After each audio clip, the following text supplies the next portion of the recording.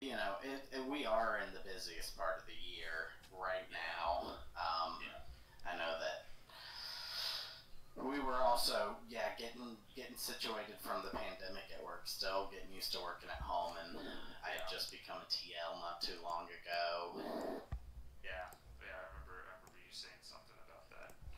But yeah, so what happened was is it, we were supposed to like infiltrate like Kang's base, and we really like took it too far, and ended up bringing like most of his security force down on a just through like really bad planning.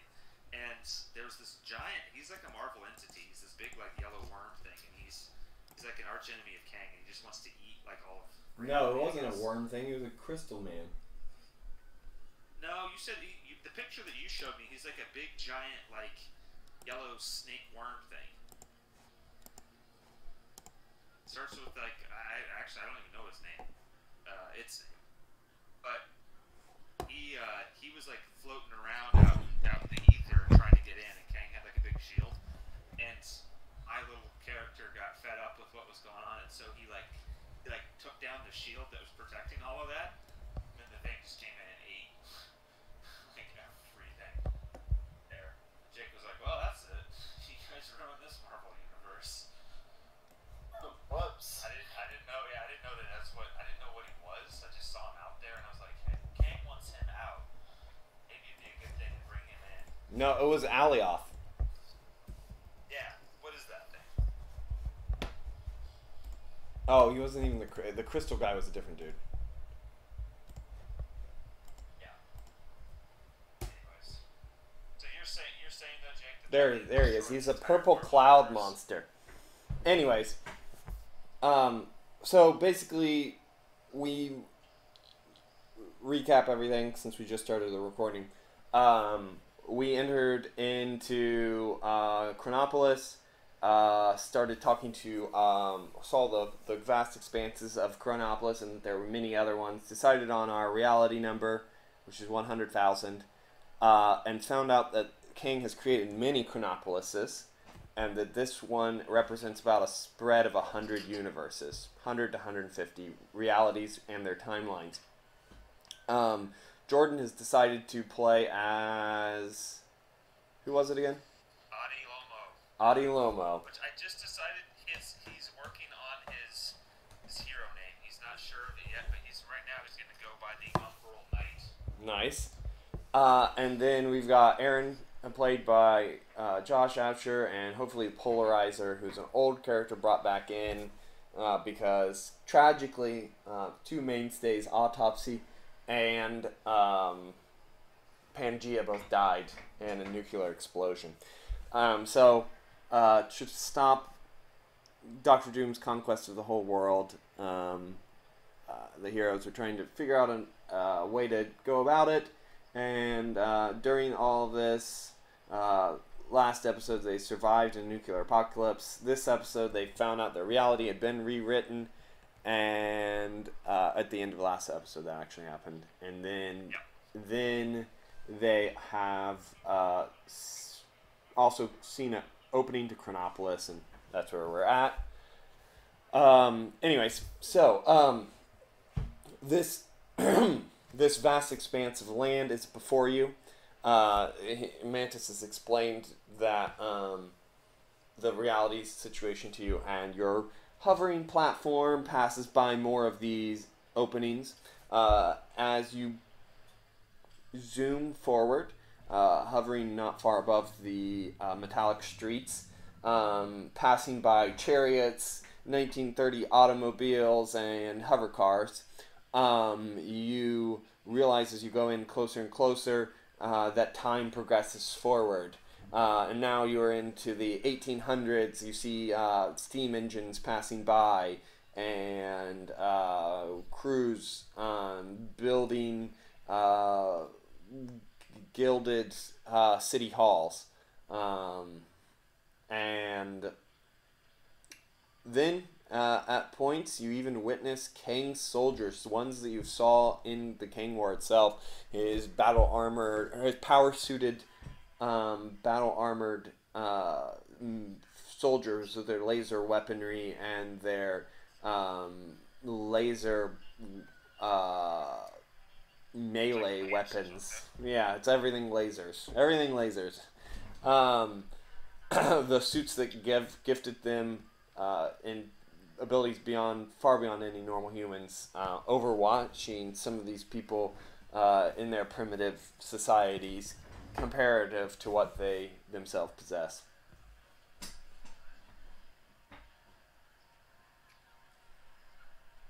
Do you have anything else that you want to say to Mantis before you get in any closer? So, basically, we just make small talk and ask her how she came to work for Kang.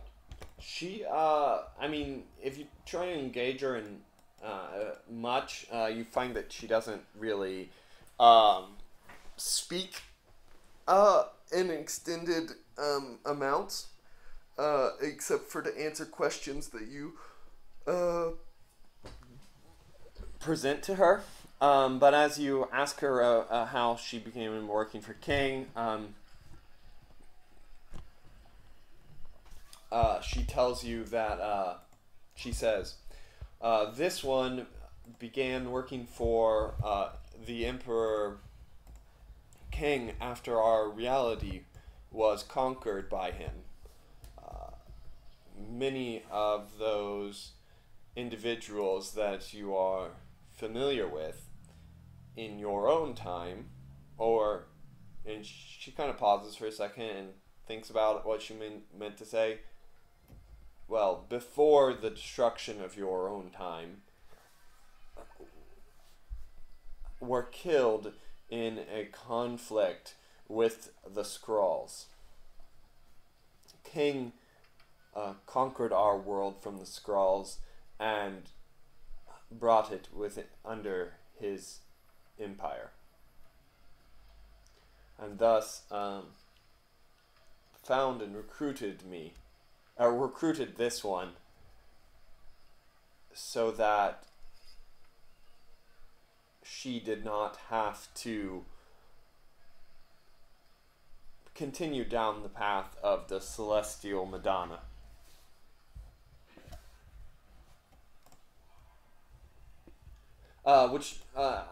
None of that should really make any sense to you, since you don't even really know what the celestial Madonna is. But I nod my head. Very serious. I am sorry to hear about your reality.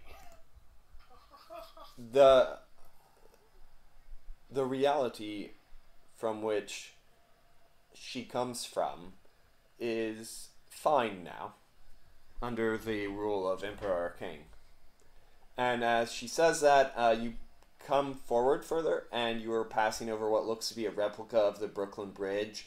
Some people in 1940s all black suits and hats step out of the way and nod to you as you pass by.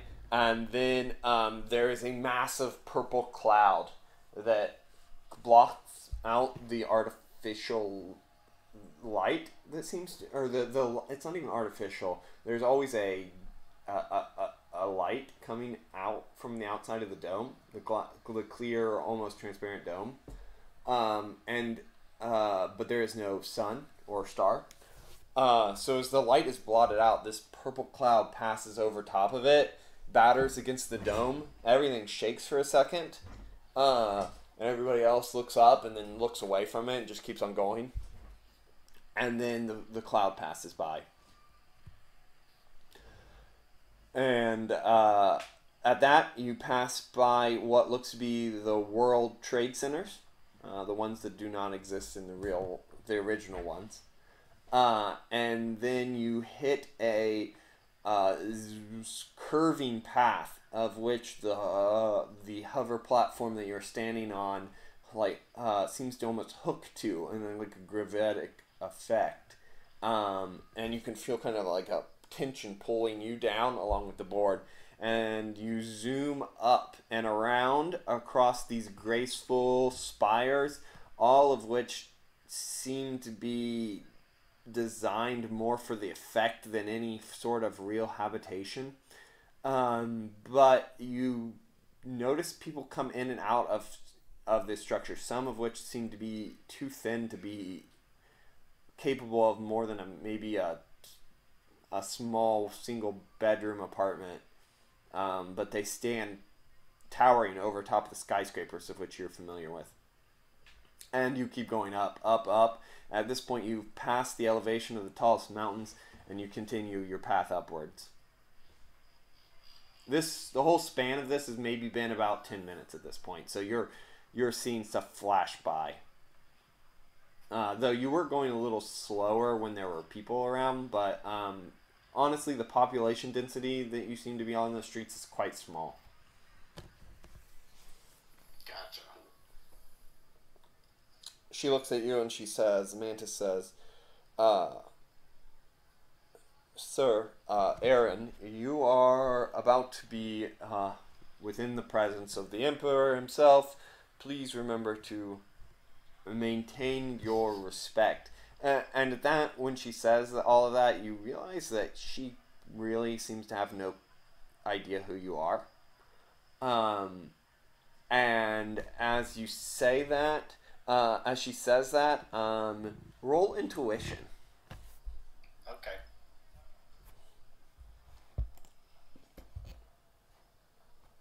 I don't know anything. Okay. You just kind of look at her and nod, or don't, whatever you would like to do.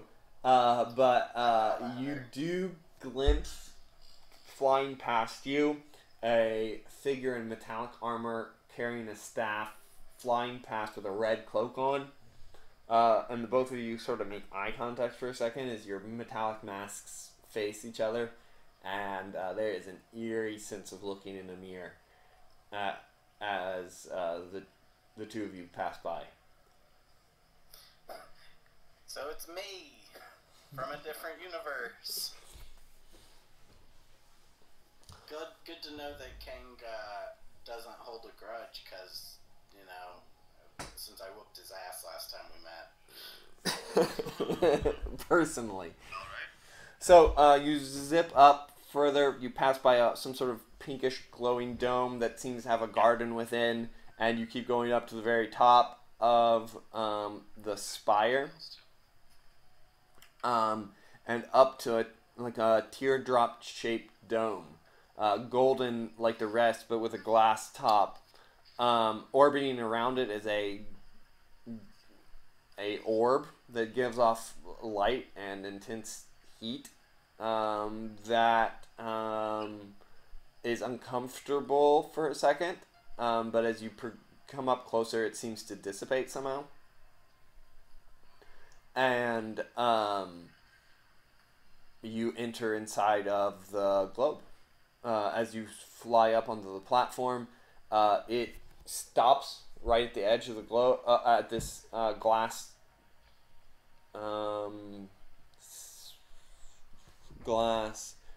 conical, rounded conical shaped structure of which Mantis raises a hand and gestures for you to enter it, and you are able to step through. I'm going to turn on my camera so you guys can see my crazy gestures. Wonderful. I'm excited. You want us to? I can turn mine on. Yes. I would turn on mine, but I'd have to plug in my USB splitter and disconnect my headset. Hey, Alex. You have to get dressed. So Polarizer, you are on this platform with Aaron.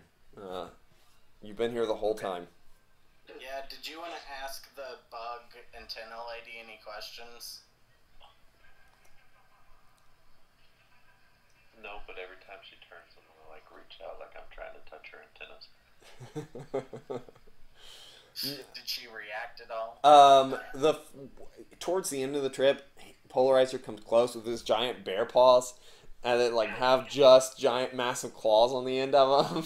As they come in real close to hitting one of the antennas, it moves out of the way.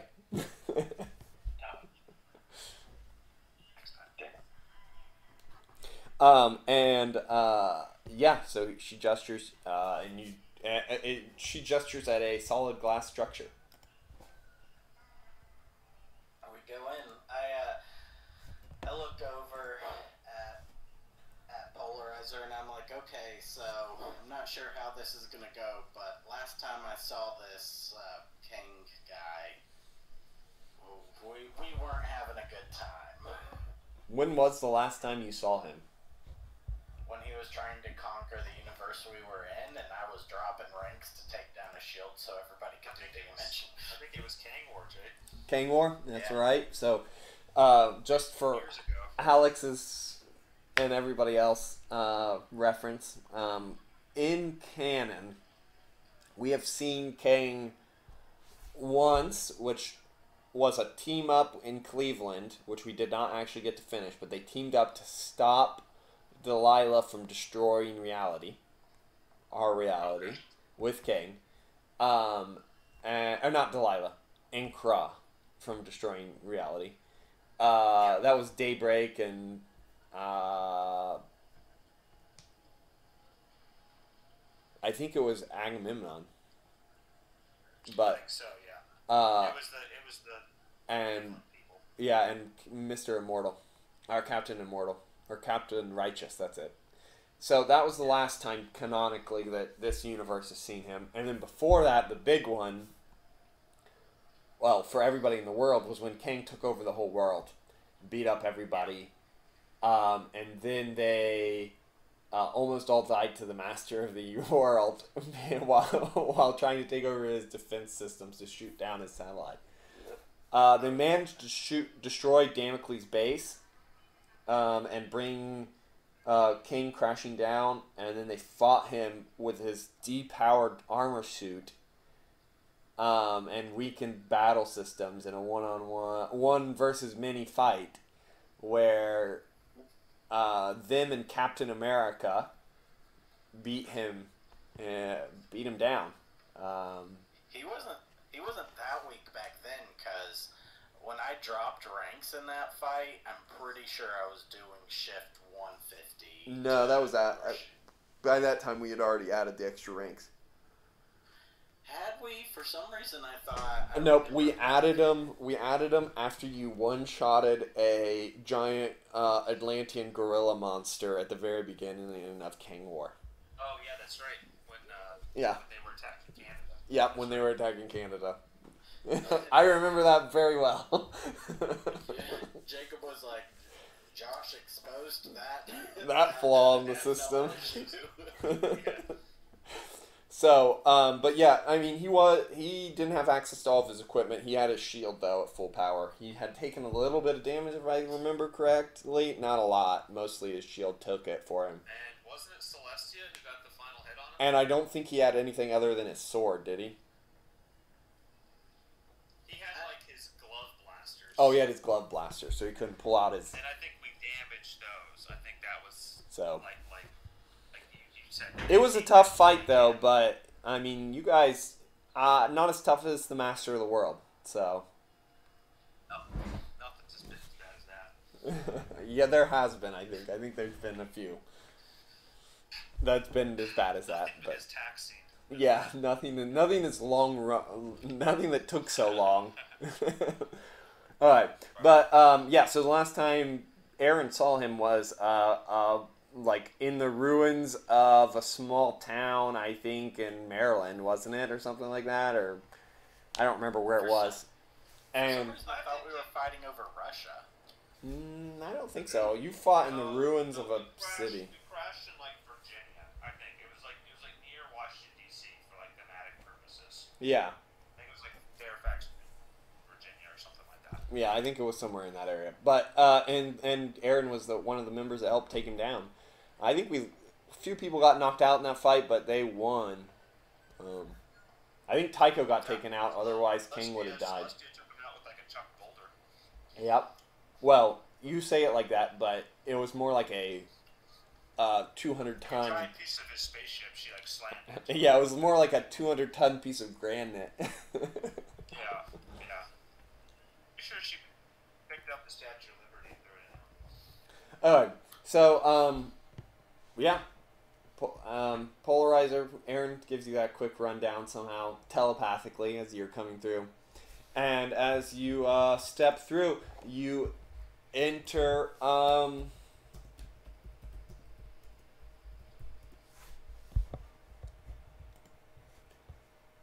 you enter a large...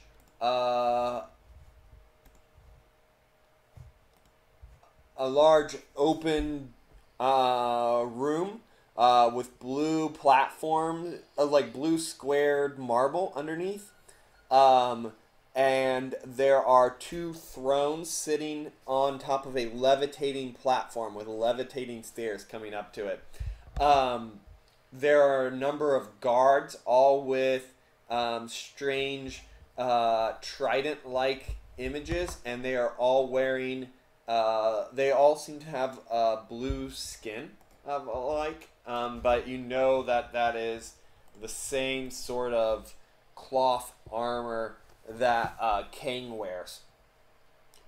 Next to, on that platform, there are, as I said, 2 thrones, and there is one which is the familiar green, purple, and blue figure of Kang the Conqueror, and next to him is a maybe unfamiliar form to you of a woman in yellow and green sort of armor, and a like a dark reddish brown hair.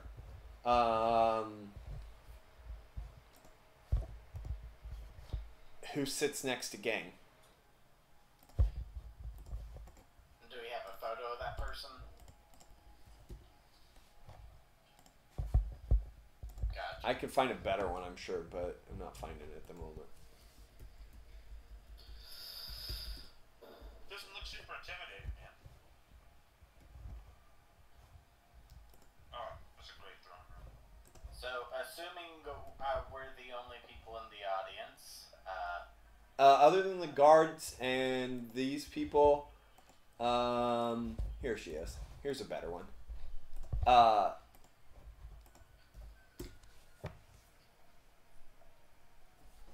you go.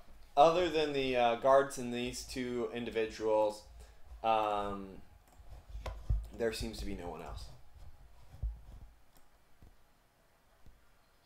alright. I say, greetings, Kang. He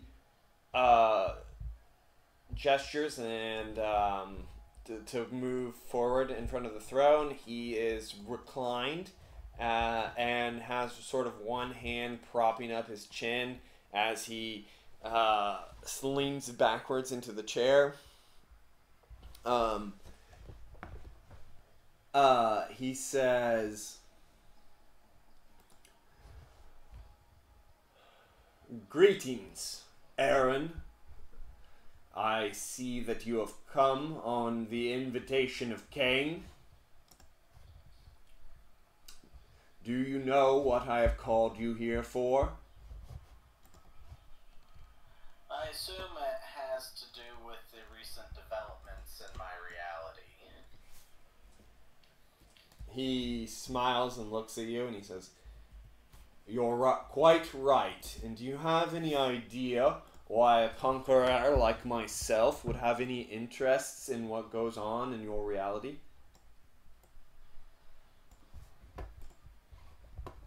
I have a few ideas, but I'd rather hear it from you yourself.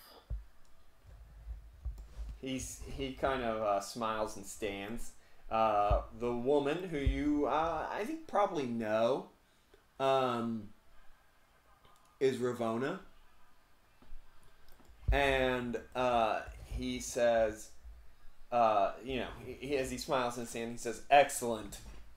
For I do not have the time nor the interest in dealing with your lacking abilities. and he gestures over to the window. And as you look over at it, you notice that it is like a cosmos looking scene, not the familiar appearance of that, or not not the strange appearance of that that Chronopolis that you'd seen before. Right. And he says,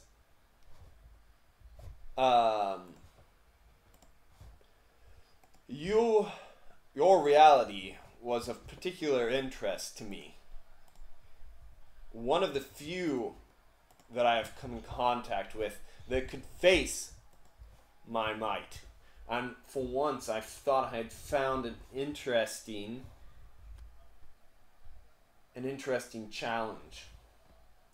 For a man like myself, a man that controls all of time, that has reality itself at his fingertips, the greatest enemy of one such as myself is boredom. There we go. And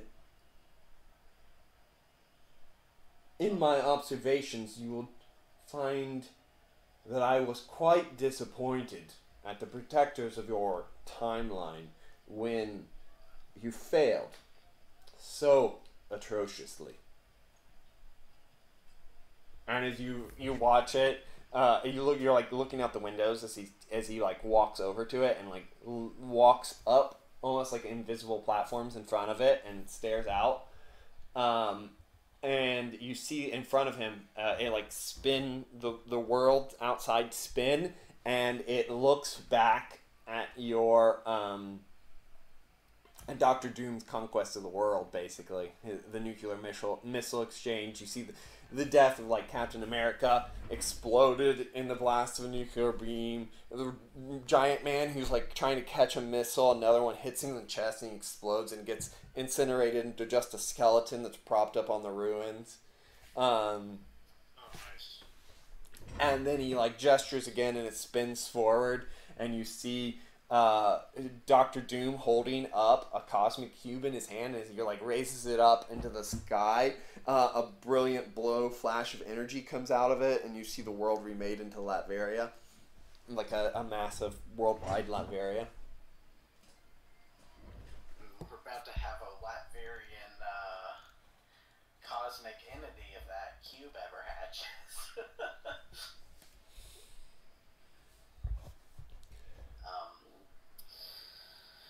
Yes, I recognize that the heroes of Earth have failed, and unfortunately, or fortunately rather, we have begun the process of beginning to reclaim our reality, and we will do. No, I imagine think that you will not. me. And he spins it forward again, and he sees you see yourselves moving forward, and you have snuck inside of Dr. Doom's castle, and you reach for the cosmic cube, and at that point in time there's a blast of red lasers, and it incinerates Aaron on the spot. And the polarizer like looks back with Daybreak next to him, and they see with a flapping cape a man floating there, dark with blonde hair and glowing red eyes, and he has that hammer and sickle sign still on his chest. He is the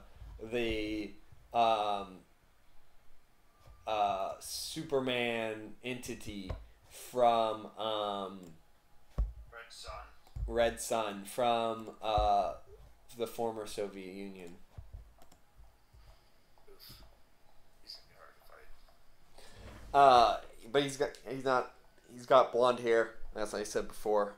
He says, it seems as though the Robert Reynolds of your reality, with whatever his Russian name has become, will see to you quite easily.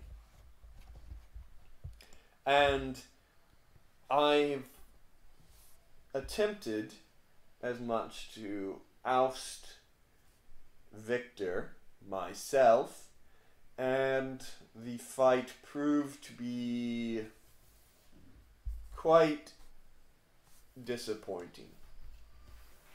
Your Victor Von Doom seems to be not interested in his own defeat, and he laughs at that.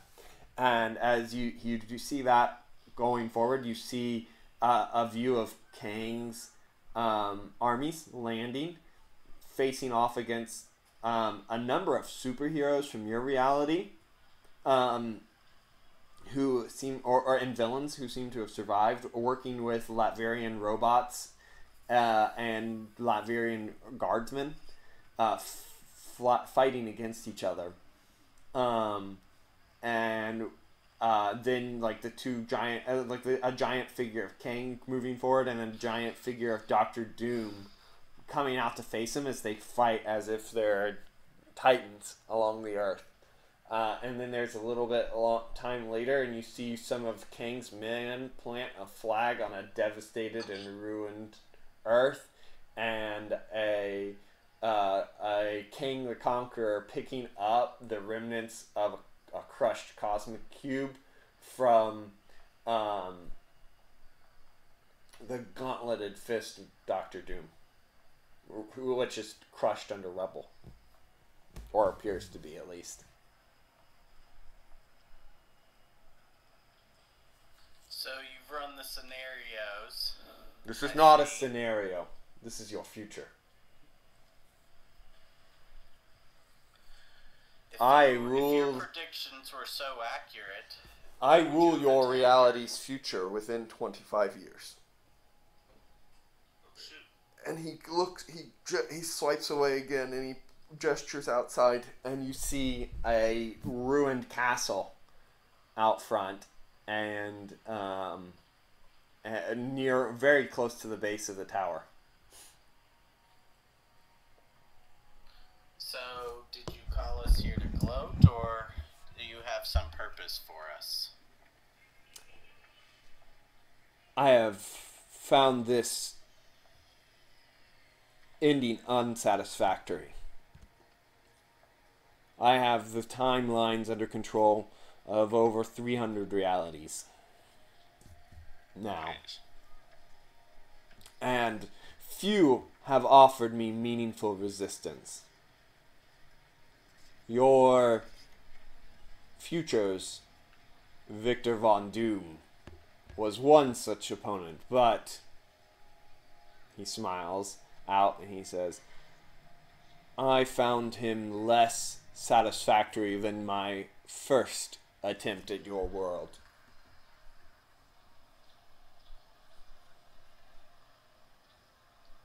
So he's saying that we put up a better fight than Doom? That's cool. I guess there's more of us. Probably a more interesting fight. It was definitely interesting. If you wish, I would aid you in the overthrow of this tyrant. In return, you may have your world back, and you'll give me his cosmic cube.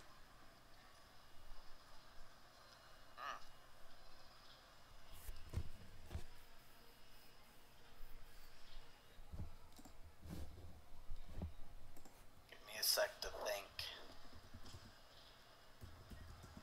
As you're taking that second, he says, follow me. I will follow him. Yeah, I'm not escaping his citadel now. Yeah, it's not like you can leave. He walks you forward, and he behind the floating platforms of the rooms, and he gestures open, and he says, this is the trophy room of Kang the Conqueror.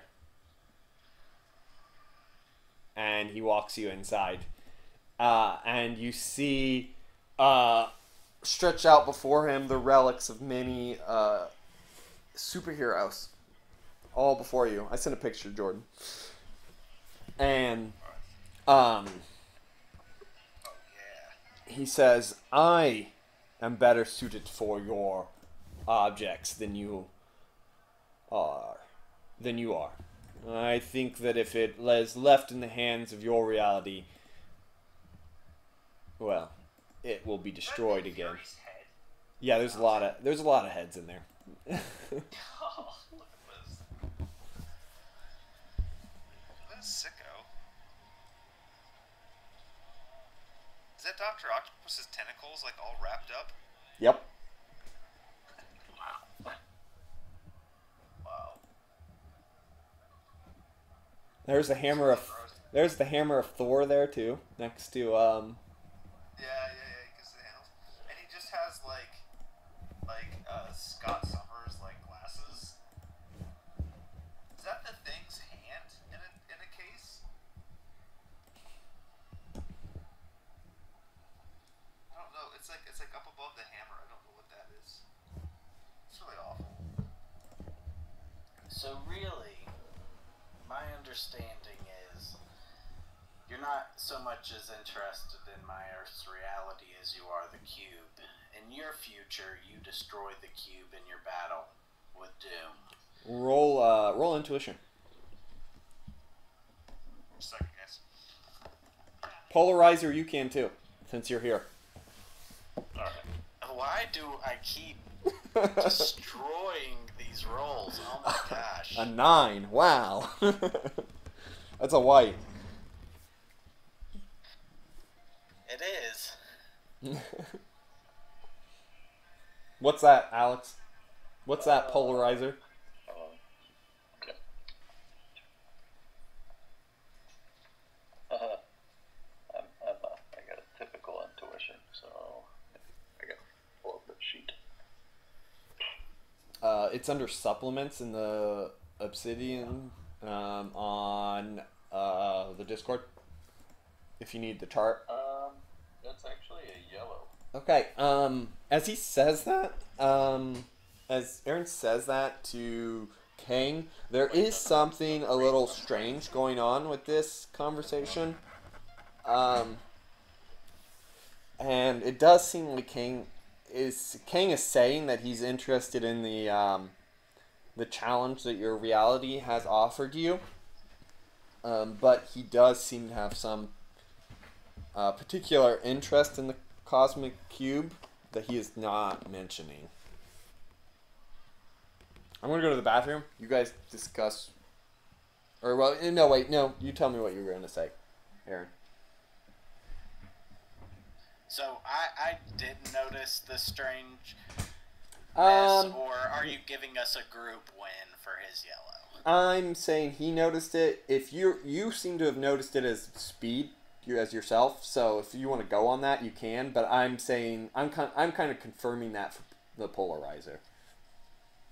Gotcha. He's very certain of it. You're just basing that off of whatever you yourself think. You know what I mean? So. Okay. I mean, basically what I'm going to be saying next, Aaron will go, I'll accept your help, but we can't just give you a cosmic cube. I think you can understand that. But he can get a cosmic cube from anywhere else. There's like a million of them that he could like tap into the timeline and get, right? You're not there, but he looks at you and he says, as he walks you down past the hall of heads, basically at the end, and he looks over and you look over at one of them, and there is your head and a polarizer's head mounted on a stick nearby, and as he glares at the two of them as you two are standing next to him. Can I use my reality alteration and like add a spike with his head on it beside ours? Yeah, sure, go for it. I mean, he might have a few of those trophies of his own head for real. He killed all the other Kangs. Make a roll, Alex. I'm getting it pulled Oh. up.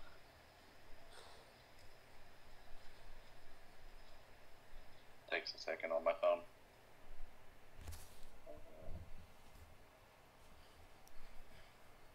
What's your rank? Sensational 65. Nice. It's a yellow. Oh, that's a yellow. Yeah, yellow. Okay. For a second, a new space opens up, and Kang's head appears there, and he kind of looks at it, like almost taking a he's like, wait a minute, what? Like his head going, it kind of like whips over, almost comically at it, and then it disappears very quickly because something about this area, you notice it's the whole of this area seems to be very hard to manipulate the reality of. Polarizer's really smart, right? He has a high reason. Yeah. So you think that it might have something to do with the nature of this place being outside of all reality and all time. So, and the room itself seems to be extra difficult. But either way, for a second there, the head pops up and everybody just sees it and they like look at Kang's head on there, and then it blinks back out of existence, and he says, you're not in the position to negotiate. If you don't wish to meet my demands, then well, I suppose your reality will continue on into the future of which should be expected of it.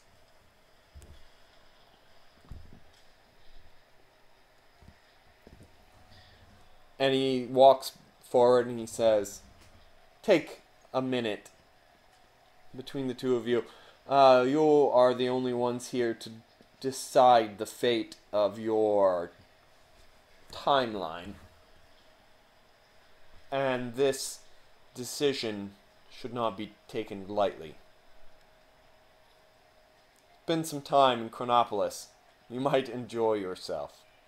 And he, you walk to the end of the hallway back towards the throne room, he steps through, and as you two follow him out, you are now at the base of that gold tower.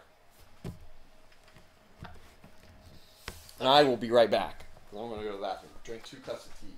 I'm gonna be right back as well. Hear your voice, buddy. It's been a while, hasn't it? Yeah, it's been a minute. How you been? Doing okay.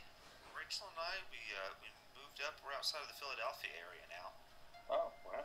I got my master's in library science. Looking to make a shift from my sales job now over to doing that, being like a teen librarian more full time. So. Gotcha. That's awesome. That's kind of what we've been up to. Nothing too much. Are you still down in Alabama? I am. And you just got married this year, didn't you? Yes, I did. Congratulations, buddy. Thank you much. I appreciate that, man. Yeah, that's been a busy year, that's for sure. Yeah. But So you pretty said good one. that you were taking a test. What is it for? What are you doing? I'm still trying to finish up my bachelor's. I never finished it up, so it was a science class. I just had a lab that I was taking online that I had a test I had to finish up today. So. Okay. Yeah. And then, I mean, can you get all that done through like the GI Bill stuff? Yeah, that's what I'm using military assistance to pay for everything. Great. So. That's Yeah. great. Yes, it is. We got a buddy of mine in my church. He's doing the same thing. I think he started like a community college, did a year there, did a year at another school, and then I think he got married, started a family, and he's like, gonna prioritize that. And then now he's in the National Guard, and he's like, you know what, I want to finish this up. So Yes, I get that. yeah, Yeah, it's a nice benefit. I'll say that. for sure. Hey, you work on helicopters, right? Mechanic? Yep. That's correct. What do you work on? I work on mostly Lakota helicopters, but I have done work with the Blackhawks and Kiowa helicopters as well. Okay. I'm back. Okay. I need to. What's that, Josh? Oh, y'all go ahead. Didn't mean to interrupt. I was saying my uncle, he just retired, and he was a Chinook pilot. Oh, cool. Super like that. Yeah. Alright. I've never had a chance to work on. Big. No, that. Yeah, they are. They're huge. So, Bye, Jake. So, on our way out, you know, because he hasn't exactly said how he's going to help. So, we know what you're asking for, but what exactly do you have to provide?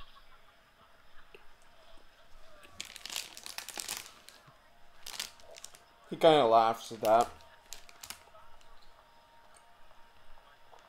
And he says, mastery of time itself. And that's when you guys separate. Got it.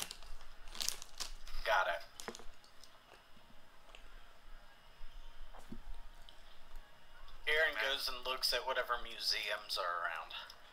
There aren't any. You realize quickly as you Pyramids. have a robot fly down and it is there to direct you, that in a way all of Chronopolis is a museum, but a museum that leads back to when things were there or when they were made.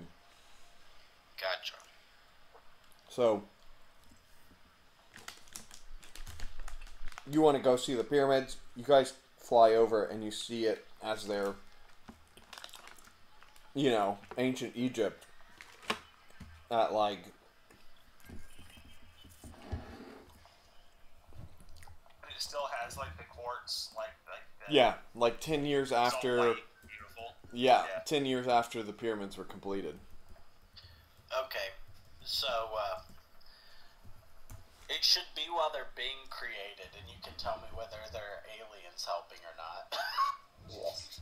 In this reality, it appears there were no aliens helping. The one that, but maybe in a different reality, you could find aliens that help build the pyramids.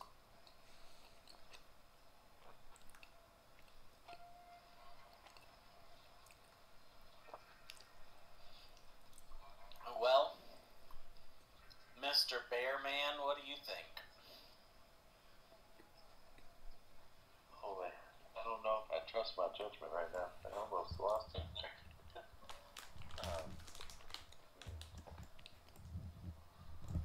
Yeah, it seems odd that he just doesn't get a cosmic cube from just anywhere.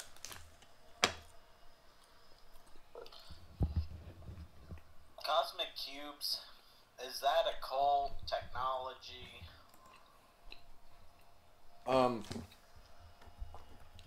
They're cosmic artifacts. I don't know what else to tell you. How does one destroy a cosmic cube? It is, it's like eternity or something, you know what I mean? Right, because if they hatch, they turn into something that has like that, like class 3000, everything. Well, you don't know that.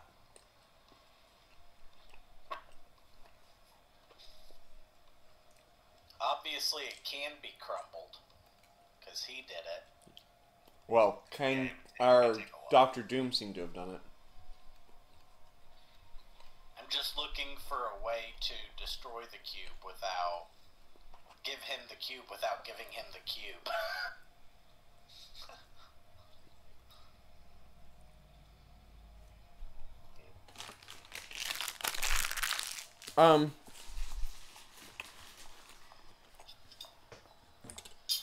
You have no idea how they get made because there's no information available to you on it, and there is you've never really heard of a cosmic cube before. it got used. Actually, I think this was the first time you've heard of it. I don't think you guys have ever dealt with a cosmic cube before, right? No. Yeah, I don't believe so. But obviously, it contains immense power. Mm-hmm. All reality altering power. We haven't done Secret Wars, right, Jake? With the Beyonder. No, I don't think so, because you guys started, I think, right after Secret Wars would have happened. Hey, Normal Man is a Beyonder. He's one of my characters. I choose to play Normal Man. What? Who's that? Isn't that the character who got turned into a Beyonder of Krikon? Oh, yeah. Is he the one that won that? Yeah, he was the one that won that Normal Man. Your brother. Yeah, your brother had that. Right. Anyways. Alright, do you have any input, even though you're not there? Do you have anything that Aaron should consider since... Or that Aaron and Bearman... I keep forgetting Bearman's name. He's a polar bear. Polarizer. Polarizer. It should be easy to remember. So I'm thinking, Josh, like, this is just like Jordan thinking out loud. I think that we know that you're going to get killed by Superman. And, I mean, now that you're aware of it, you could, like, do something to try and, like, counteract that. But having Kang's help would be massively helpful.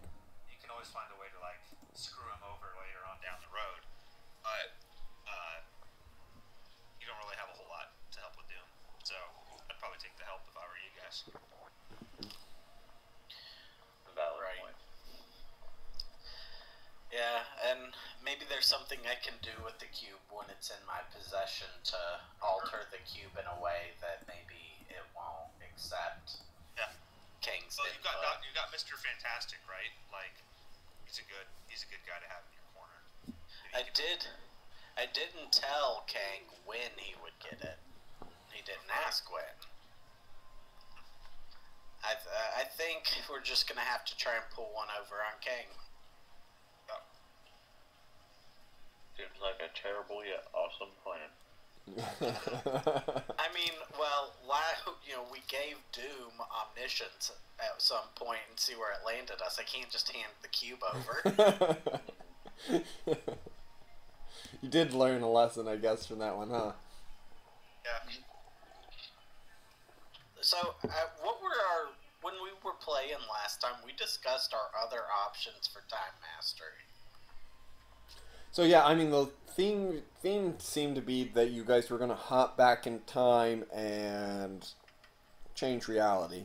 Stop this from happening. Right. The other option would be to take the cosmic cube from Dr. Doom and maybe rewrite reality again. I think that because Polarizer already has reality alteration powers, I think, like, finding some way to connect him with, or like, connect him with Mr. Fantastic and, like, find a way to channel his energies and then power it up with the cube, you could probably do some really crazy, like, time travel. That might be a good idea. Stuff. Yeah. And technically, I'm a wizard, so I think Jacob was saying, like, me and Miss Magus, Who's Miss Mag? Dormagus. Oh, okay. Dormagus. Me and Dormagus can technically affect time through channeled, not channeled, but Daybreak can just also jump back through time in Gateway. Can you do that with your gateway powers? Yeah, it's not that accurate though. But I mean, shoot, I think you got all the tools. You just got to figure out the right plan for it.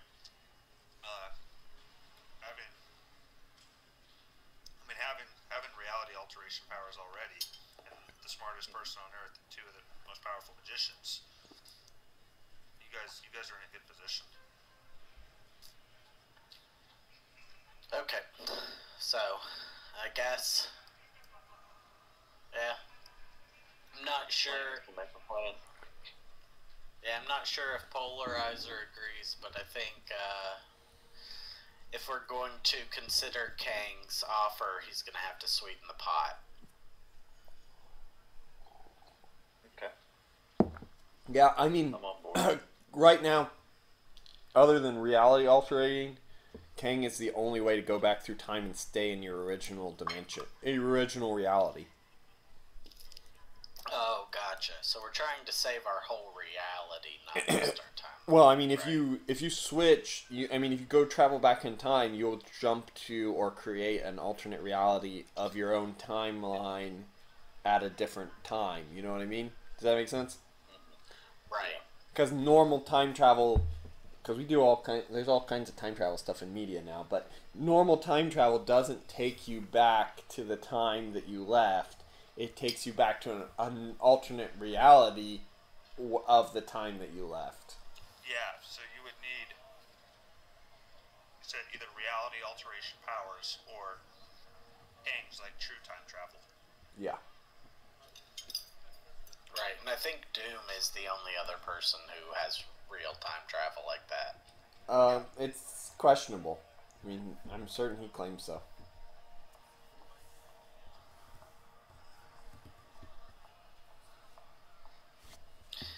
Dang. I'm just gonna flip a coin for it, you guys.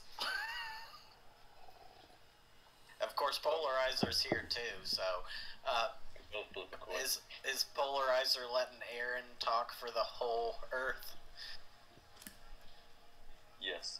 No pressure. So you have three options, and you're going to flip a coin for the three of them. Yep. Either use one of your powers to jump to a different, alternate, but very similar reality, right? Yeah. Or use your somehow get a hold of some reality altering powers and try to alter reality, fight Doctor Doom. Or team up with Kang and see what you can do there. And you could do like some variation of that too. Like Kang doesn't have reality alteration powers; he just has time travel. So you could work with him and then try and manipulate reality like he forgot or something. Could try it. That doesn't work. You guys know that. Like, you can't reality alter somebody from a different reality. Can't? No, he already doesn't belong, so whatever reality you're altering, unless you're in his reality and where he's at. You know what I mean? Okay. He would be almost like a blind spot in reality.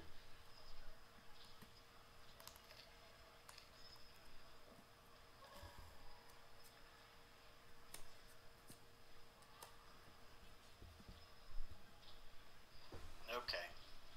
I mean, let's see. Obviously, he's holding some cards close to his chest, because he only showed us very brief times, and I'm pretty sure, even though Russian Superman is strong, did I look beat up in his little image? I don't know. It was just Flash. You know what I mean? He killed you. Allegedly, he killed me. Yeah, allegedly. Alright. Allegedly, King also conquered Doctor Doom's place, and he pointed out a castle that looks somewhat like Castle Doom. So, you know. If my shield's up, I'd have a hard, like, I don't know how powerful the Superman type entity is in our Marvel universe, but he'd have to at least be doing, like, shift 150 to separate me and go.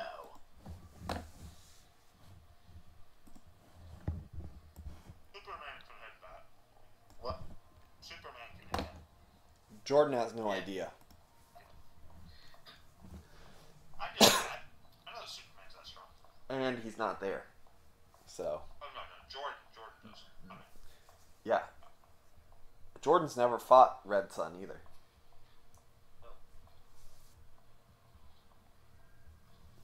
Is Red Sun in the Marvel universe for real? Well, no. And he's a DC character. yeah, he's DC Superman, but that's what he looks like. That's what the costume's based off of. Kang told you that the guy's name was Robert Reynolds. Robert Reynolds. Do I know that guy? No, you guys would have no idea. Gotcha. But It's the Marvel equivalent of Clark Kent. But in the real Marvel universe, that would be the Sentry. Who has he's basically Marvel Superman. Yes. Gotcha. I'll send you So the we link. meander around, take a nice hot spring bath at the Roman area. Obviously, you guys know nothing about Robert Reynolds. He's never shown up in anything except for as the Red Sun. So. Yeah. Right.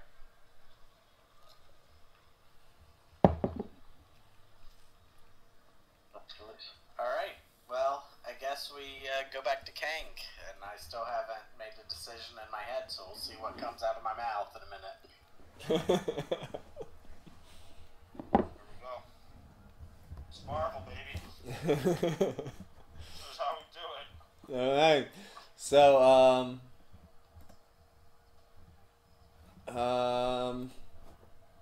yeah, you go back up, ride the platform back up, enter the place. This time, instead of the guards that you had seen previously, you see a number of beings from alternate timelines who are there as guards. You don't recognize them, but King introduces you as you enter. He says, "These are my personal elite guards, or my elite warriors. They are the Anachronauts. Do not mind them. They are here to do as I direct them." What is your answer? Hopefully you have made a wise decision. Unfortunately, Kang, I don't believe we can take you up on your offer. There's too much at risk. Having someone who has been hostile to our dimension in the past, giving them such a powerful item.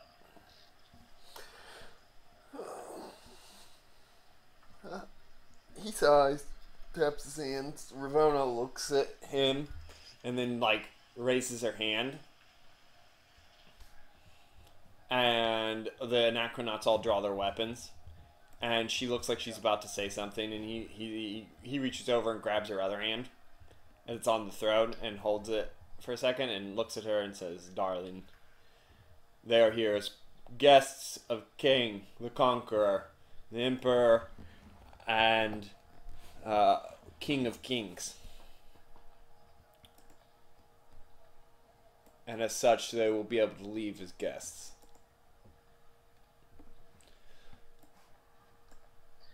And he looks at you and he says, "Very well. Know that you have doomed your reality, but that is your choice to make." And he kind of does the, underhanded gesture to leave. Before he has time to do it, I've already turned around and started walking away. I beat him to the punch. Got him. Got him.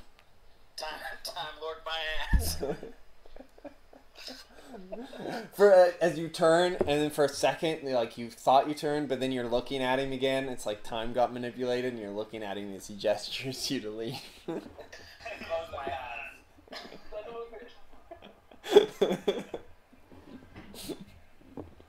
Alright, well, I guess Petty meets pettier. Aaron, I need you to roll a psyche check to take petty damage. If I your limited anger. I roll a 1. Oh no! You actually, that's a green. You'd only take half of your petty damage, as you both recognize each other's pettiness. Perfect.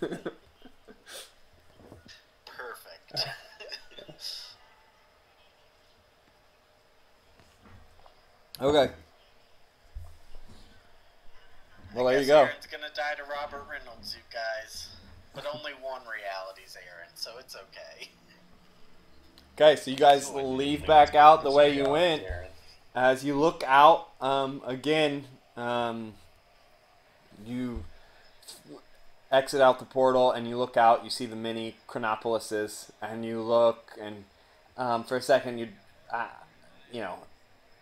understand that out there is hundreds of realities under the control of this egotistical emperor. And you guys step through the portal to protect your own. Alright.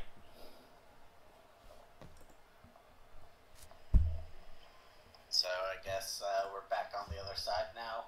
Yep, there you are. Meanwhile, Audie. Yep. You live in Dublin, right? Yep. So you were at the Scarlet Sorceress's house when the bombs fell. Okay. And as you exited from the home, you're not even exited from the home. You're thrown from that home and out into the sea. As you look out, as the place is just as there is nothing left in front of you, just a massive crater. And a burning, tingling sensation across your skin, and searing hot flames coming from all directions.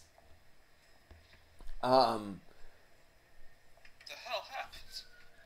Oh, he's like horrified, looking around. He's like, I just picked up the book. I didn't know I would do this. Yeah. I'm so sorry. There is no answer, and even if you try to enter back into the house, it was destroyed. So, wasn't the house like on a magic plane? yeah. There was some sort of magical defenses that made it difficult to enter from the outside, like a maze of magic. So, but it's gone. Like the house is gone. Yeah, the whole island you're on it was like a sandbar island, and it is gone. Yeah. You're, a little spit. Okay, yeah. so I'm just like floating in the water. Yeah, and slowly being what is your abilities? What's your stats? Your attributes? He's like a competent human. So he's got excellent fighting, good agility, good strength. Yeah. Excellent endurance. Your skin burns as Yeah, he's just like coughing.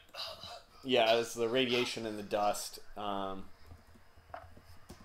like looking around. Is there like a big like mushroom cloud like over? No.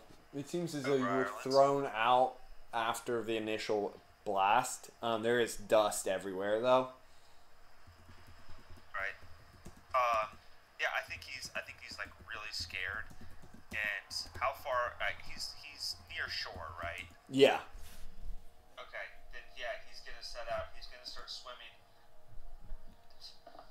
You know, he's really scared. He's like, I gotta find Mom. I gotta find Dad. I gotta get home. He's like gonna try and make it to shore and try to get home. He tries like, I guess his cell phone's probably like ruined if it's on the water. Yeah, it might work, but you're not so sure. As you make your way back onto the land, you look out, and then there is a gigantic flash. It's so bright it blinds you. You close your eyes, and no, you have to look away, and you shield yourself with your hands. You can look through the skin and see the bones inside your hands, as the light is so intense. The shockwave strikes you as it hit an outer area of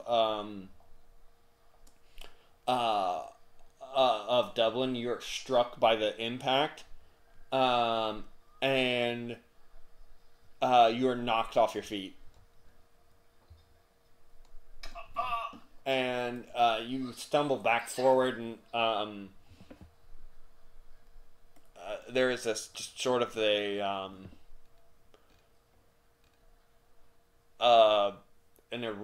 there's sort of this intense sort of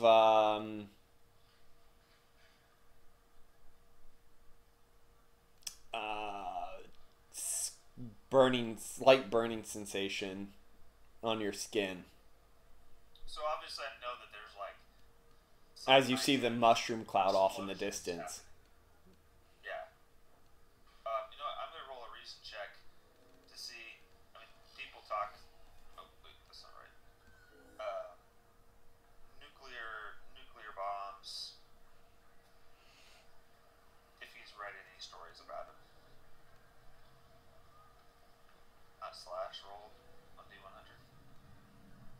You are, as you're kind of trying to figure out what goes on, you were hit by a burst of wind and flame that are shot forward. As you can see, a number, like almost all of what's left of Dublin, there's just tons of fires burning, and the flames hit you as you stumble forward into the land, and it you could feel your flesh burn. And you are. I think he's probably gonna have to dive back into the water. Okay. How much health do you have? 60. Okay. Yeah. Okay. Make an agility roll. All right. Well, I guess I could just have that 59. Yeah. Okay. So the first one, as you come out of the water the first time, the blast hits you, knocks you off your feet for 20 points of damage, and then you turn around and dive away, and 59 is a green for you. I think it is on good, right? Yeah. I think it is. Your back is scorched by the flames that are fanned out by the wind pressure, and you are burnt for another 25 points of damage as you leap into the water. Okay. The radiation is intense, but unlikely to kill you quickly. So. I think since he's there in the water, he's gonna summon his shadow dimension. I don't know if he calls him a friend, but he's gonna summon him with the artifact and be like, kind of like poke his head up, just like to have someone to talk to. He's like really freaking out about this. Yeah. Oh, okay. And he's like, hey, something's happening. The whole place is blowing up. I'm not feeling so good. And I'm sure like his hair's was scorched and kind of on fire. Yeah, and as you say that, intense nausea Radiation burns. hits you, Yeah. and you start to vomit. It's just really hard to like tread water and vomit at the same time. I'm sure it is. He like starts to like slip under the water. He's like, help! As he's sliding under. Yeah, let's see. You become extremely nervous and confused as you have trouble orienting yourself. You have nausea, vomiting, and begin to have feel as though you have watery diarrhea. Lovely. Yeah, so it's like the worst day of his life. Yeah.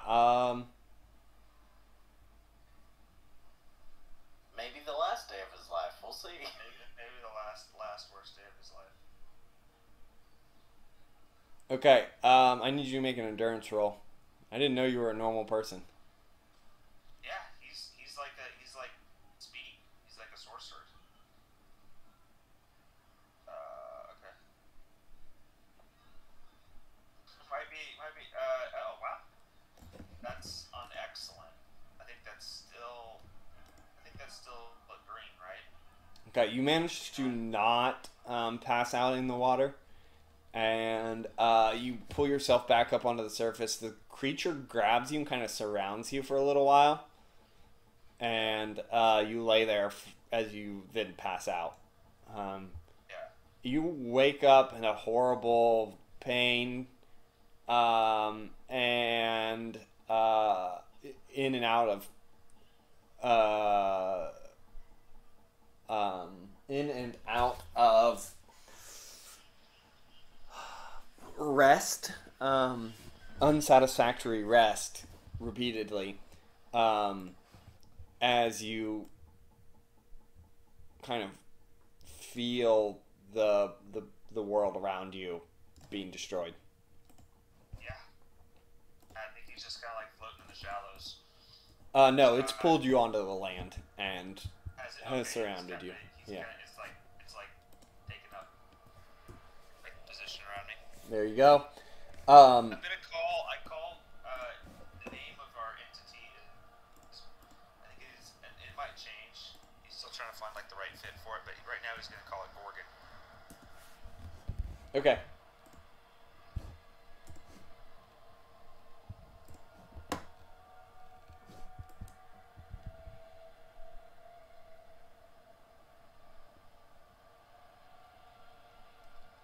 Yeah, so I think he's just gonna lay there like kind of miserable, kind of like in and out of consciousness, and then when he feels somewhat strong enough, he's gonna try and drag himself into town, try and find his family. You pull yourself into town, and you're stumbling as and you're dying. You feel like you're dying of thirst, and you smell terrible as the gastrointestinal cramps and diarrhea have really affected you. And you stumble deeper.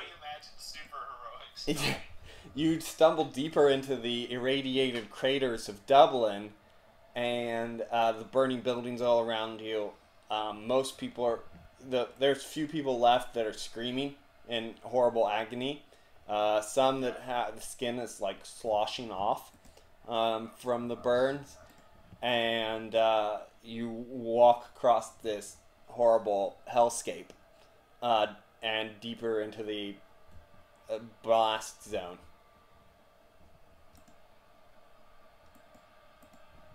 Oh, deeper into the blast zone? Is that where my family? Yeah, they lived in Dublin. Dublin. So you're saying that Dublin got hit directly, multiple times. Oh, well, then if Dublin got hit, like, directly, I mean, Adi's not going to walk right into... Wouldn't he?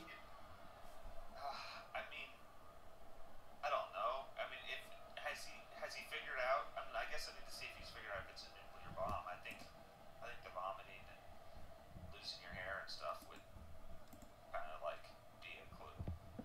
It's a 31. I think he's probably not thinking super well. I would say you've got a -1 or -2 CS too, as the symptoms of acute radiation poisoning are confusion and nervousness. No, then he probably does. I mean, he's not thinking super clearly, right? What's his normal reason?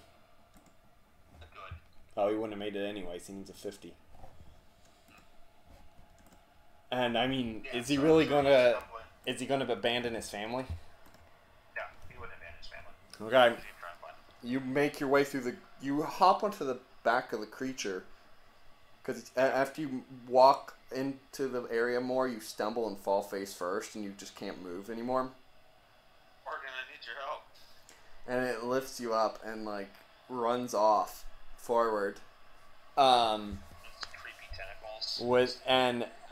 It keeps going. Did we make you have to roll to control it? No, it was part of. Well, I don't know. I don't remember us saying that. It was more like it has its own, like, personality and stuff because we rolled stats for it. But it's kind of willing to work with him. I thought we discussed. Do you have the stats up on Obsidian Portal? I do. I put it under Umbral Knight. Let me know if there's anyone in particular you're looking for. Do you have the stats of the monster there? Yep. Be right back. Doesn't have a great personality. Psyche is good. His intuition and he's in Naruto. And then it's pretty strong. Alright. Yeah, it carries you along. I think it was, yeah, it's not a good creature. No, it's a shadow dimension. Yeah. Kind of And as it does, and you like kind of pass out, you wake up to a sudden jolt, and you see the creature. It's got its tentacle wrapped around your throat. It's lifting you up, and you look at it at the eyes as it looks to run you through, and it stops itself as you like kind of are staring at it dazedly, and then it like puts you back onto its back and starts going forward. Gordon, what are you doing? So like puke again. Yep. And then you're at the house. The place is burning, and the building is knocked down. It was not in a direct crater area, though. Oh, nice. Okay. I think he like leaps off as best he can and say, "Mom, Dad." He's like calling out, "Mom, Dad." I guess he has some siblings too, so I haven't named them yet. There's not. Roll me a 4. There's not. Well, you know what? Let's make a roll for where your house is. That's how we'll do this. That seems fair. How close it was to a blast radius. The higher, the worse. Wait, that's a 1d14. Okay. You've passed near a crater that, like the blaster. Did you say higher is worse? Yes. Oh, my The crater. So it blew up in my backyard is what you're saying. The crater is not far, like across, like a block away, and you don't hear any answers, but you hear like coughing and like kind of yeah. Kind of sounds retching, I'm sure. Yeah, I think he's frantic at this point. He goes like tearing through, trying to find something. I mean, if there was a blast radius a block away, I wouldn't have a house. No, that your house was knocked down and the place is on fire. I don't even know if it would have that. I thought like. Yeah, I mean you're outside of the blast rate, like you're outside of the crater itself, but your place was hit by the fire, the burning sensation, the fire. It is, Yeah. and it's only you popped out of that place. You popped out of the magic dimension maybe 10 minutes after the first blast hit. So you are Like, in all actuality, Adi should be dead, but we'll roll with that. You were protected all from the blast, right? Because you were in an alternate dimension that you were funneled out of. But yeah, you're not in good shape, and you're stronger than a normal person, but not a lot stronger. So you're not in great shape. And the second blast that the only blast that you saw, which was probably like the 5th or 6th bomb that hit, was on the outskirts, like way to the west. I mean, people survive them. I mean, if you look at Hiroshima and Nagasaki, I mean, people inside the area live. But you look in, and the first thing you see is one of your sibling has been like, as you dig through it, to the first sound, towards it, and you kind of like push some stuff out of your way. You see like a piece of one of the support beams has like pierced through one of your siblings as it was shattered and fell down. The place it's on fire too, and it is coming down to burn up the body. Oh gosh. Yeah, he's like sobbing at this point. I mean, he's just like tears pouring down his face. The creature, I think he kind of stops at that point. The creature like comes forward and like lifts up the other pieces of it and moves it off to the side, and then scoops out one more of your siblings who seems to have been crushed. Their chest has been crushed all the way by timbers from the roof falling in on it. He's probably the oldest. Okay. Because he's like 16, and I don't think his parents are like super old, so I'd say he's the oldest. I'm gonna say that his siblings are like maybe like 12 and like 6 or something like that. Yeah. They had 2 kids, and then there was like a gap. So like the little kid is probably like got like the chest crushed. Yep. I'll say I'm making a note here. And then the creature pulls out your parents. One, your mother seemed to have been outside near the wall, and so like got hit by some of it, but is in relatively good condition. But she is, you can tell it's her because there's like longish hair still attached to the body, but otherwise she is a scorched husk. Oh my gosh. And then they pull your father out, who is struggling, the one that was struggling to breathe, and like the face is all burned up, and there's like no real lips, and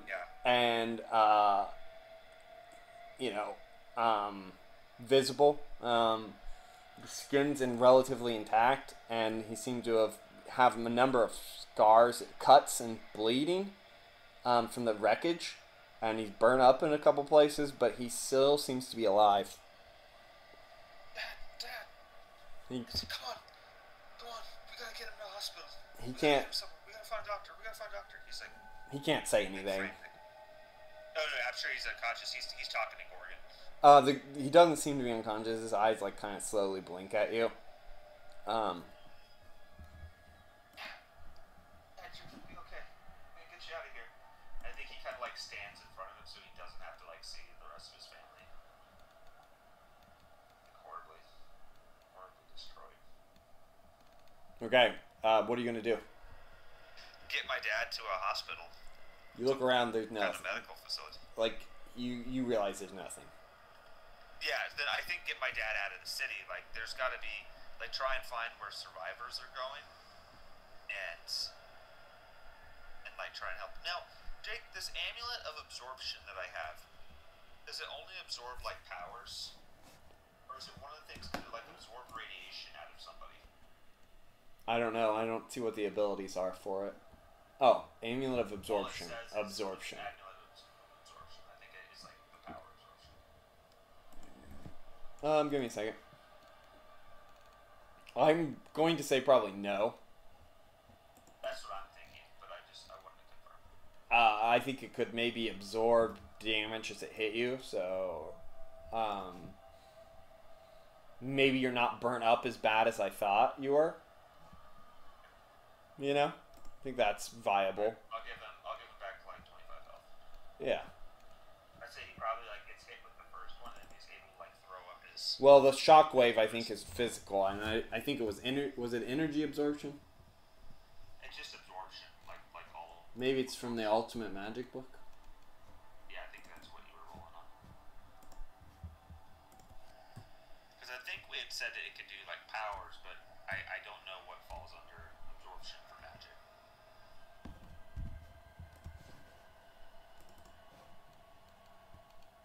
You need to make a roll. Actually, we're just going to say you took that extra damage because you have to make a roll. Okay. And it's absorption of he turns into the material that he touches. Like Absorbing Man. Oh, okay. Cool.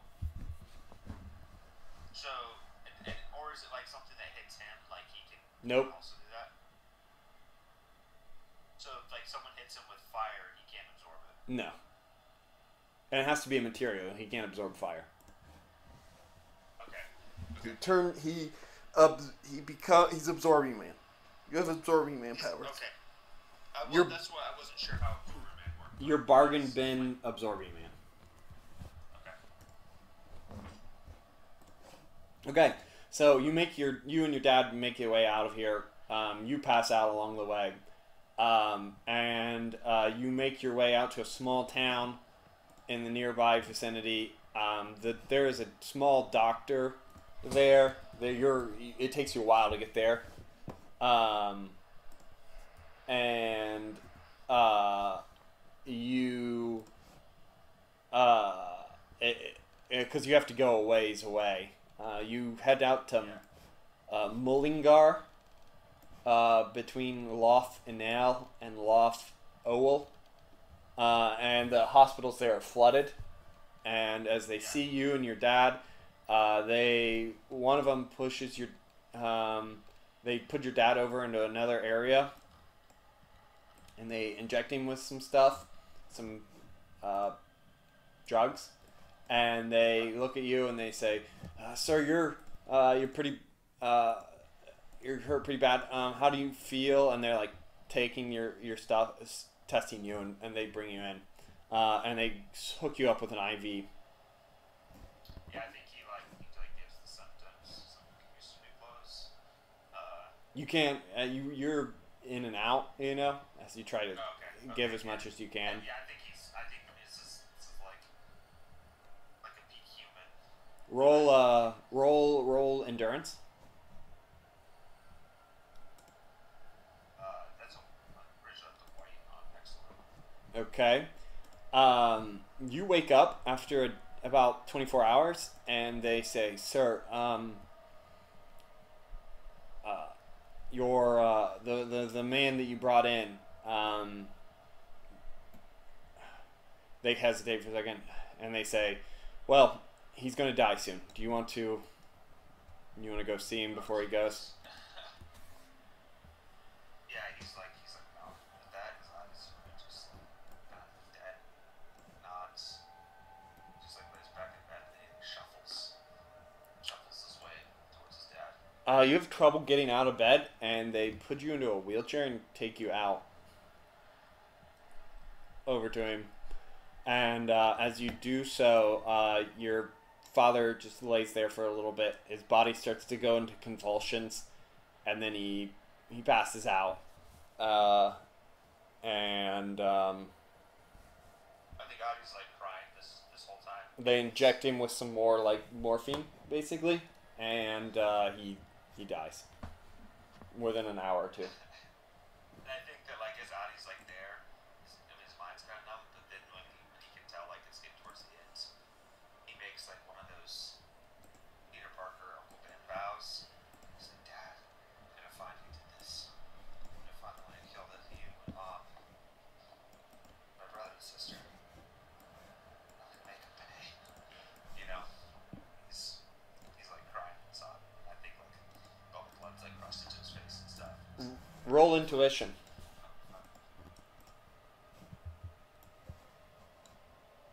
Would detective be help with this, or is it just straight intuition?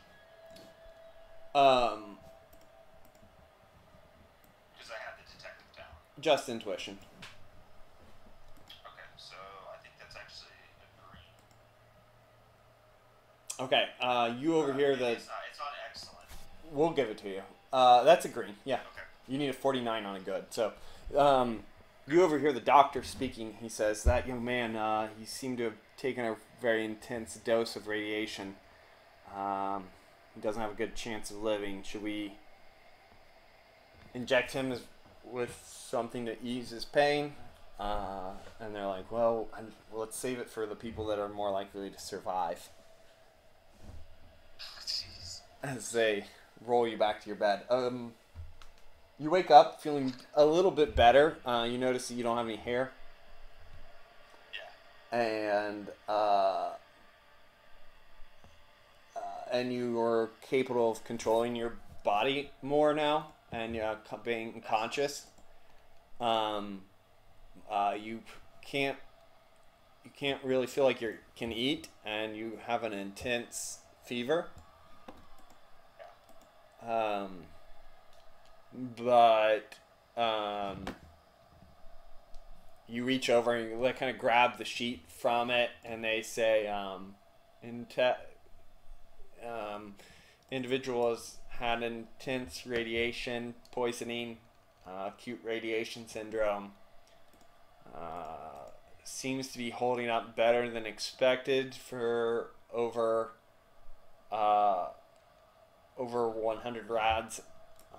Should be isolated. Expected death date a few weeks. So I think I'm gonna die in a few weeks. Yes.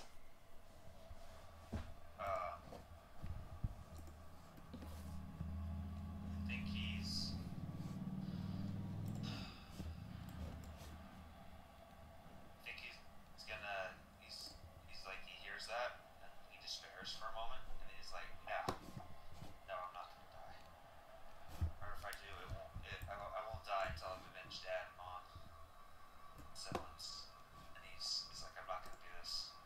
I think like late at night, after everybody's asleep, Vic summons the Gorgon, and he's like, Gorgon, I've only got a few weeks, but we've got to make it count. We got to find the bastard that did this. We got to make it pay. Say you'll help me, Gordon. It doesn't say anything. It doesn't do anything. What does it communicate with me? I don't think it does. I just kind of get like vibes from it. Maybe. Try to interpret those as best I can because it's a shadow monster. Yeah. I'm gonna take his like 6 eyes like staring at me very intently, his tentacles wiggling. I'm gonna take that as like he understands what I'm saying. He's gonna help me. Okay. Seems reasonable. Yeah. Listening to the tentacle monsters and accepting their help has helped out the rest. Has worked out really well for the rest of the party. Can't wait to see how they set up. I'm not Delilah. No one can have as bad a luck as her. I don't know about that. You just. Sorry. I just saw my entire family get murdered by Dr. Doom's nuclear bombs. I think that when he feels like he has enough strength to like haul himself out of bed, he's going to Escape from the hospital? yeah. Okay, you do. You escape from the hospital and you begin your trek. And then in a few days, The goal is to go and find like other superheroes. you can't fly though, right? Nope. So you are wandering across this Ireland and you head west when you see someone fly up above you, and then in front of you a mass of black goop with an endless number of eyes comes forward. You back up as you see it engulf a camp of a town, a nearby town, and people start to scream and horrible agony as the thing reaches forward and rends them limb from limb, in a gruesome display of blood and bits that are thrown forward. You backing away as you look at something that is so nightmarish it almost causes you to forget the past few weeks. It then devours the whole remainder of the town. You flee back to the east, and you realize that over the next few days there are a few radio stations going on, and you've picked up a receiver. You realize this thing expands, and it expands, and all of Ireland is being destroyed and devoured by it. Do people have any idea what it is? No, and it nothing can hurt it. Even when you do catch a part of it and destroy it, it regrows faster than it can be killed. Okay. And Is the sand gonna be made from the same thing as Gorgon? no, it's a solid black gelatin-like surface that is filled with eyes. And you fall back to this town of Longford. There you meet up with some survivors of this nuclear radiation. Many people who had been really irradiated passed like your father did in horrible agony. So most of those that have been most severely irradiated have died, and you realize that many of the remainder are soon to die as well, as the radiation poisoning kills everybody eventually. Yeah. As you stay there, that you realize that now you're about middle of Ireland. The mass comes to you, and what do you want to do? This group of survivors have kind of. To have like a fighting retreat to help. Okay. Time. I think he puts on he realizes that people need to see like heroes like trying at least, so he puts on his like suit. He like suits up in the shadow armor, the shadow amulet, and he like puts it on and probably takes on finds himself a piece of steel or something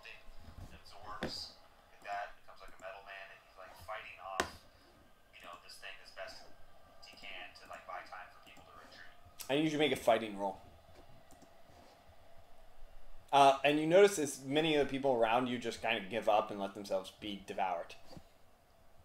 Okay, that's a yellow. You get thrown backwards and pummeled, but you are not devoured by this creature as you hold it off for seconds, extra seconds at best.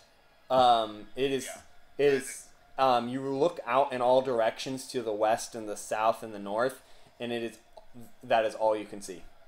There's not even a tree in sight. Just like this giant thing rolling over everything. Yes.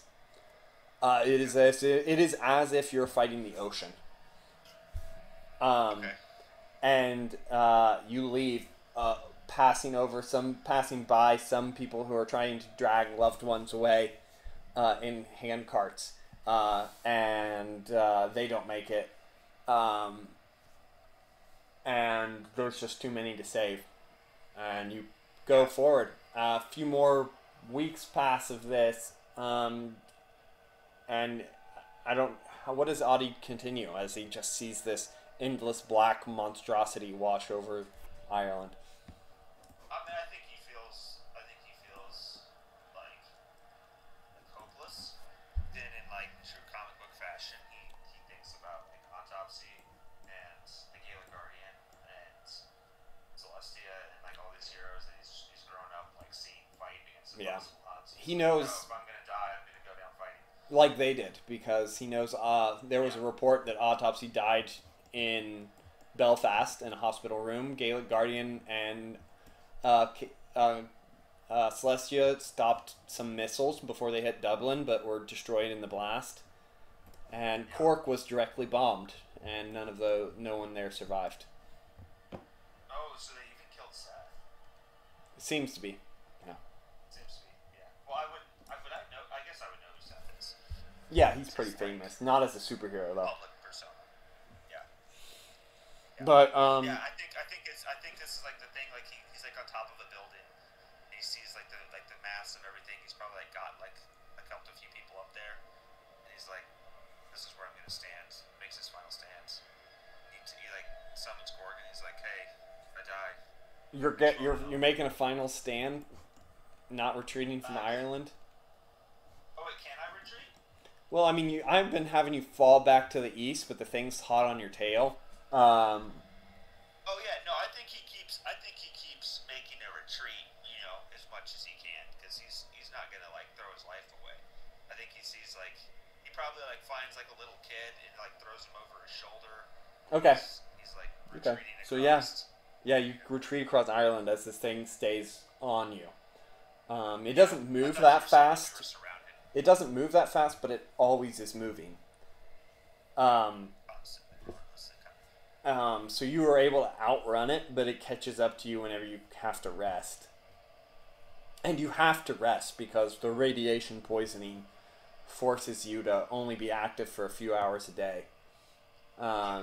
Maybe you're active for maybe 6 to 8 hours a day, and the rest of it you spend sleeping.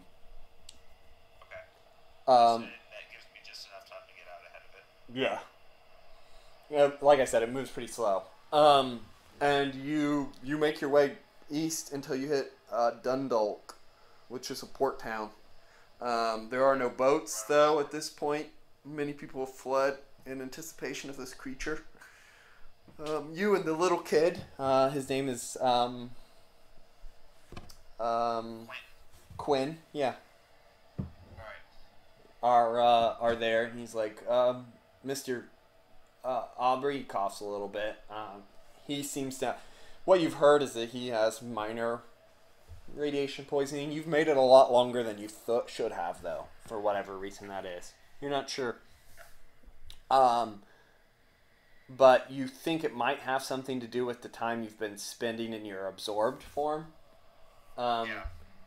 Being a metallic structure seems to protect you from the radiation poisoning worsening. And so you've been spending more and more time in that form.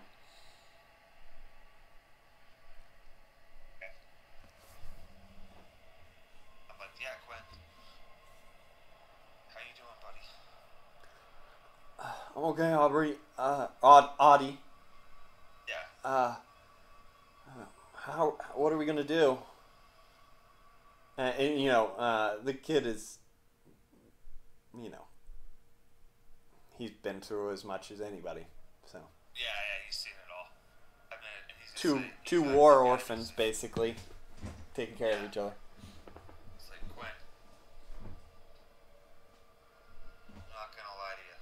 You might not make it much further, but I'm not gonna die on this island. Not by those things. We're gonna make a raft. We're gonna grab whatever water we can, and we're gonna put out to sea. We're not gonna let it eat us. I'm not gonna let it do that to you, Quinn. He nods and he says, I'll go get as much as we can, and you need to take a break. And as he says that, you kind of nod and find yourself drifting to sleep, despite your best efforts. Yeah. Making plans for like where I can find like lumber or something. Like maybe there's a roof of a house I can like peel off or something. Yeah, you guys basically tie together a bunch of dead trees and knock them over with the monster strength and cuts them in half. And Quinn comes back with a bunch of food that he survived and a black eye. And you guys put out to sea.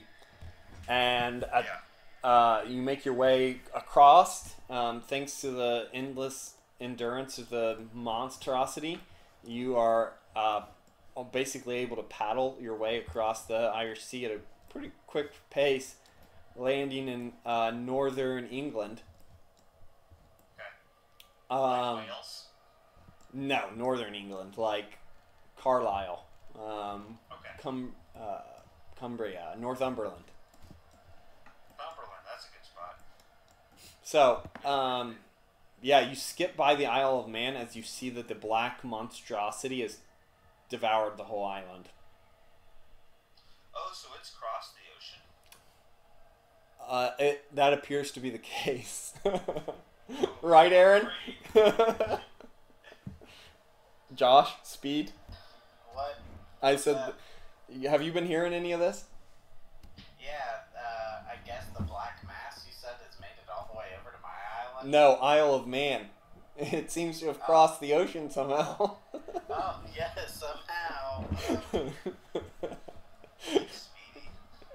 Oh, That's my dude. it wasn't me who did that. Yeah, that's Delilah, wasn't it? Surprise. Surprise. Who knew that a kid is descended from a woman who It had nothing to do with that. is as evil as you can get? Yeah, the reason it's on the Isle of Man. Is that's where it started. We'll tell you once your part of the journey's over. Okay. Alright, sounds good. So you hit up Northumberland and finally free from the creature. It's something as it doesn't seem to be here. You guys are taken in by a group of people who England seems to be less devastated, though incredibly bad off, and than Ireland was. Mostly because of the black monstrosity. Didn't give like any chance to rebuild anything. He didn't give any chance to do anything. So Yeah. you are kind of taken in by some people who are helping others, and you stay in your metallic form though, so they can't really do anything for you. But they, give you all food and water, and you make your way out of. Are you have a moment to decide what your next step is, and Quinn asks you what it will be. Well, Quinn, I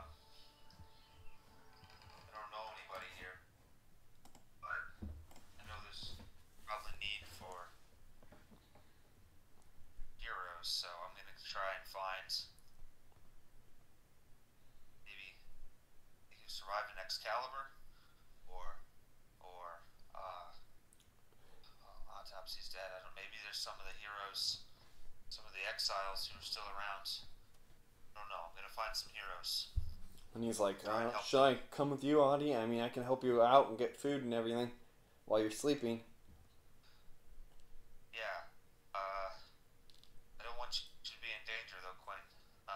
Were there any people here? Did they have like the ability to like take a kid in?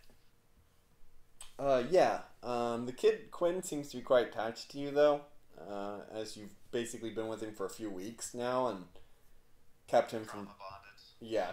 Yeah. Exactly. Okay. He'll say, But I you mean, can you're. come with me if you want. You know who. You gotta. You know what happened now. I mean, it was a nuclear exchange between the Soviet Union and the America. So. Okay. So yes, we've heard that. All right. I'll say, but if you're gonna come with me, Quinn, you have to promise me that when I go out to help people, you have to stay back at the base. Okay? I need my guy on the inside helping me out, taking care of things for when I get back. All right? He says, "I'm okay." All right. And then I think I'm gonna do some investigating, trying to figure out where heroes are. Okay. Are you guys doing any advertising in the apocalypse, Aaron and Polarizer? I'm sure we're just spreading by word of mouth, probably to nearby villages. Yeah, okay. So actually, some of the people there are talking about going to a place in Scotland. Maybe, because, I mean, gas has really run out really quickly here. I mean, you're in England. Yeah. But they are talking about going to a place in Scotland where a guy is able to provide them food and shelter. What do we know about this guy? They say he's a wizard. That's it. Could be Aaron. No, nobody knows Aaron's a wizard. Yeah, we do. No, No, Aaron's the wizard. no. Everybody believes Aaron is a superhero with a magic suit so of they're armor. saying it's a wizard. Okay, yeah. Yeah. 'Cause he's got like an Iron Man suit. Yeah. Okay. And I believe Aaron was doing most of his work as himself. Were you still in your costume in the apocalypse, or were you just screw it? And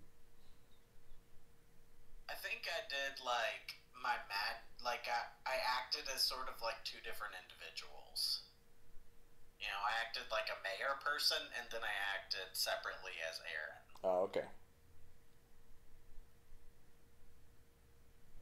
Gotta keep my identity secret. You've done it the best of just about everybody. You know, having monstrous magic to hide my identity has helped. Yeah, especially when you get discovered and then you mind wipe everybody. Whoops.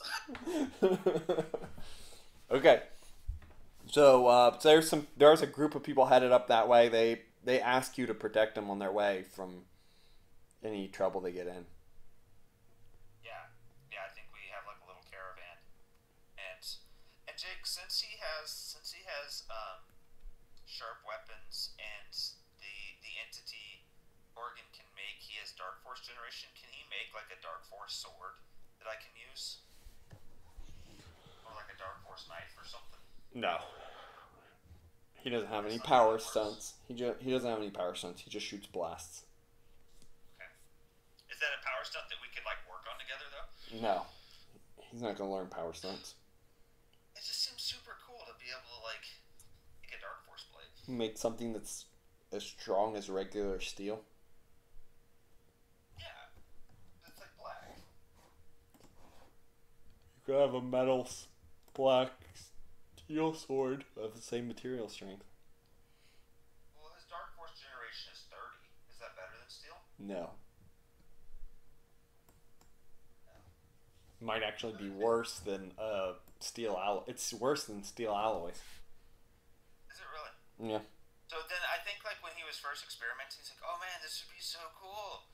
He's like, "Sword fight me," and it like made it, and he like whacked it and like smashed through it. And he was like, "Oh, this kind of sucks." Well, also oh wait, no. your creature can't develop power stunts. Can't. No. Okay. Not unless we really... Maybe if you spend karma on it, I'll allow that. Yeah. 1,000 karma's a lot for the creature, though. Will be 500 for a power stunt.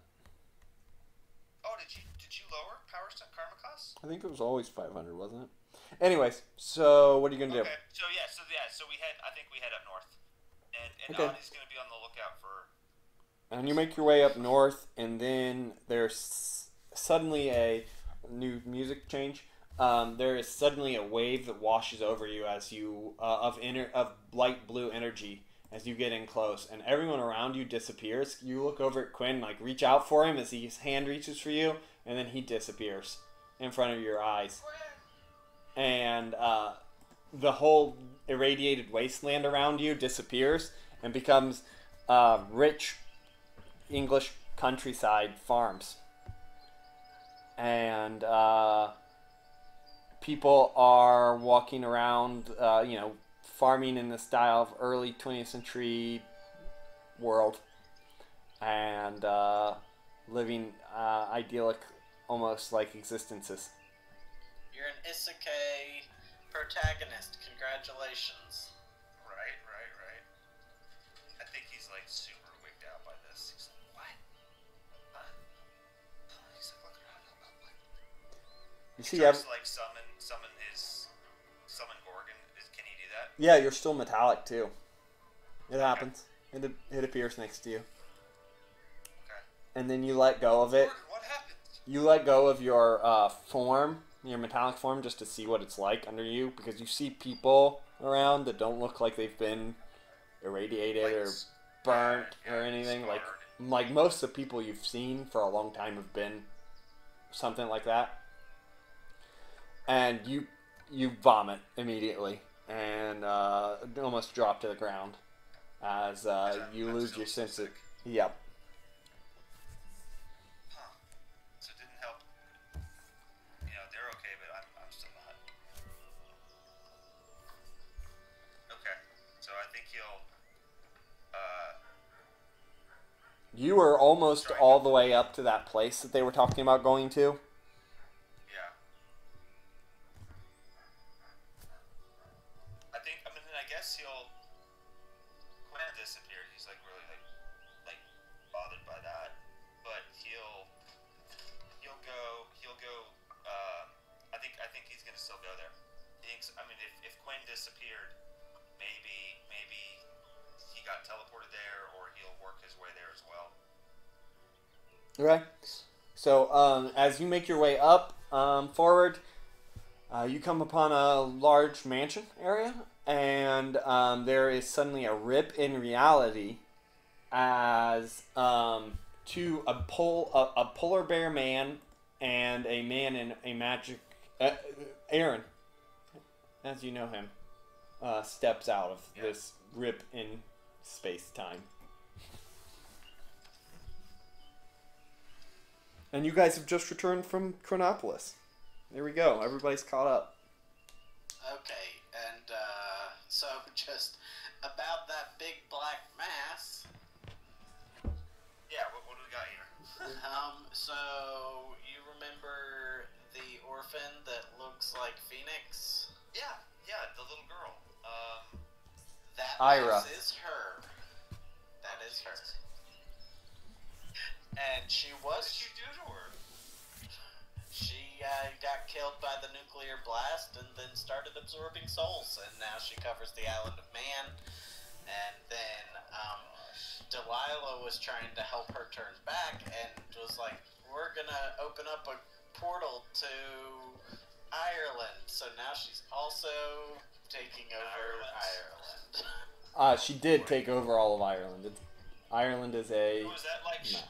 figure up in the air that you were talking about? Was that Delilah? That was Aaron, because he also came over to investigate it and see if he could do anything. And then in true Aaron fashion, he was like, No, he tried, but he got sucked into this battle for the Sorcerer Supreme and couldn't make it back in time. I got you. Oh, yeah. Yeah. You guys covered a lot of ground last time. Yeah, I had to fight Dr. Doom and Dr. Lancaster, so I was a little busy. Who ended up winning that one? Dr. Doom.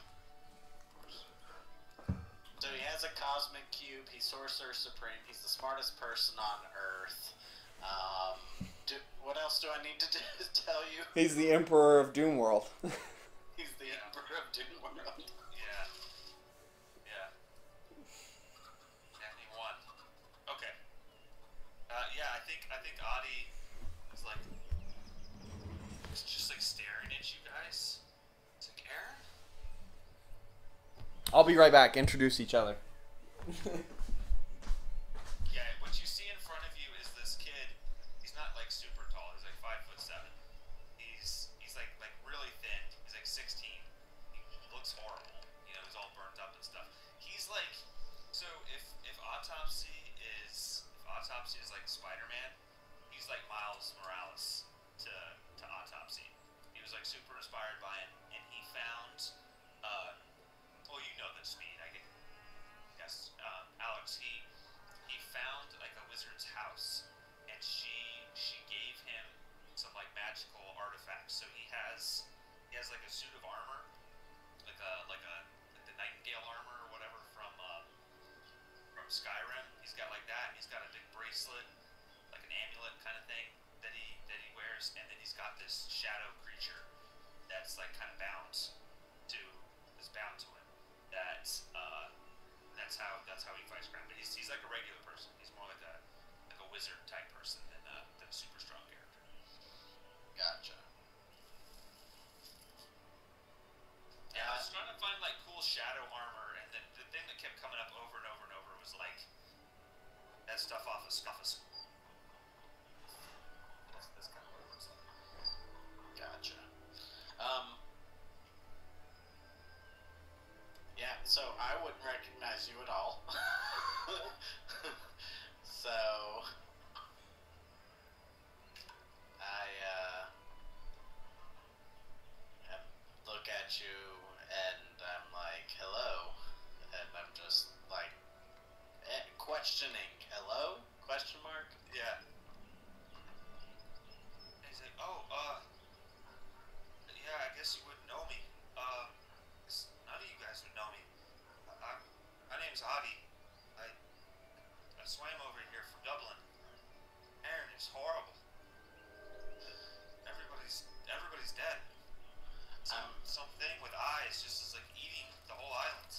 And I've been, well, I got some abilities, and I've been using them to try and help people. And I heard that heroes were congregating up here, so I came.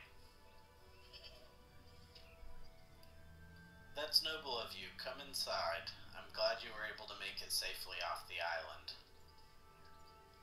I think he like asked a bunch of questions, like what happened, what was it? I heard Autopsy died. You know, I'm a little closed-lipped because I'm like, I just got back from Chronopolis. So I'm like, you know, stay in these 2 rooms. I need to go have a meeting. But Aaron, I mean, I know I'm not like super experienced, but I can help, man. Let me know how I can help. I want to help. I'll consult the others in the meeting. Okay. So I don't feel good. He like goes and like throws up. oh, so you're in your full human form? Well, no, he's probably in it. He goes off and throws up. Like, no, yeah, I'd say he's probably in armor. Okay, so we don't know you're sick yet. Okay, Yep. Gotcha. Yeah. Okay, so I leave you in those 2 rooms and I go to, you know, the superhero side of the base that I don't quite, you know, I don't know who you are. I'm not going to let you in there right now. He is clearly. What material did you grab on the way? What material? Yeah, what are you? What are you made out of right now? I'd say he's probably. Would he have found anything more durable than steel? I mean, he can make a reason roll and see if he found a good alloy. Okay.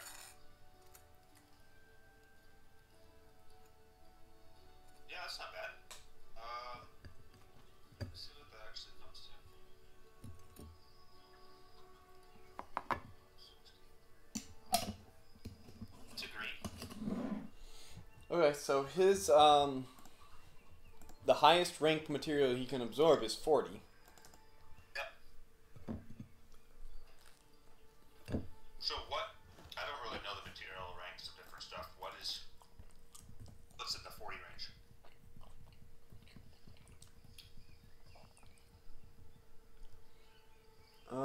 Solid stone vibranium.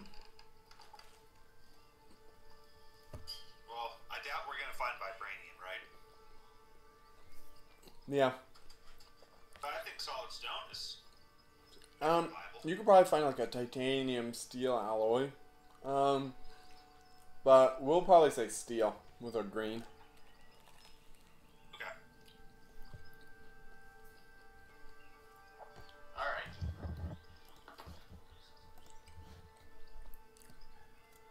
Which, remember, that makes all of your abilities 30. Your strength and endurance. Jordan. Did you hear me, Jordan?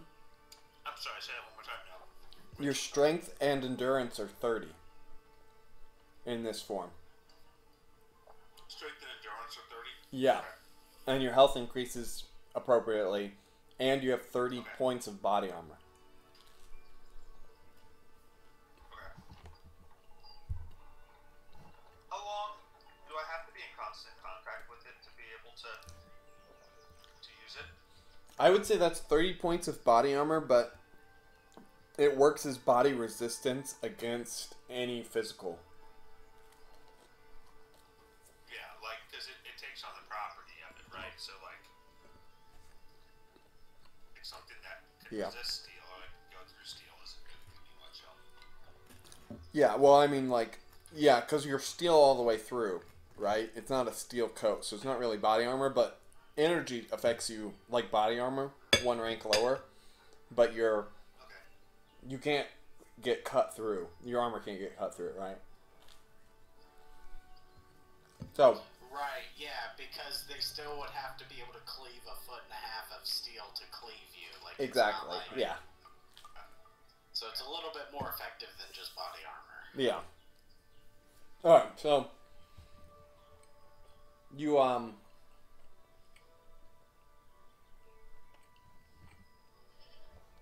you do not have to maintain contact, but you do have to maintain concentration.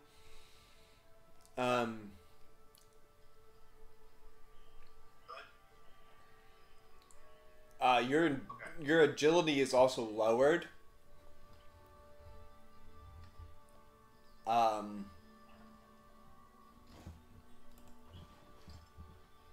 Your agility is also lowered by 2 ranks for being higher than good.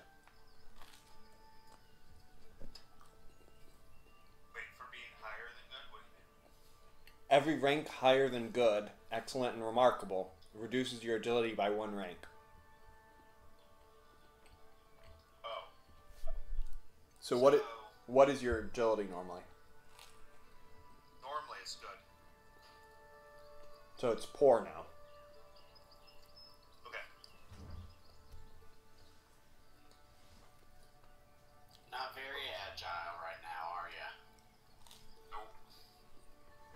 Alright. Kind of funky, with Aaron, full- polarizer. What? You guys are in the meeting room, I guess. Daybreak is there, Mr. Fantastic. Yeah, the people who are not the newbie that just showed up. Yep. So I pull them all into the meeting and I tell them about the experience with Kang. I let them know that I received confirmation that Dr. Doom has a cosmic cube in his possession, that Kang wanted it in return for his assistance with time travel, and that the stakes were too high to give someone who is hostile to Earth that in exchange for their help, and that we're going to need to continue working with the other solutions we've considered. Reed listens to you. Daybreak just kind of nods in agreement, having had bad experiences with King herself. No, Daybreak kind of like says, I mean, are you sure about that?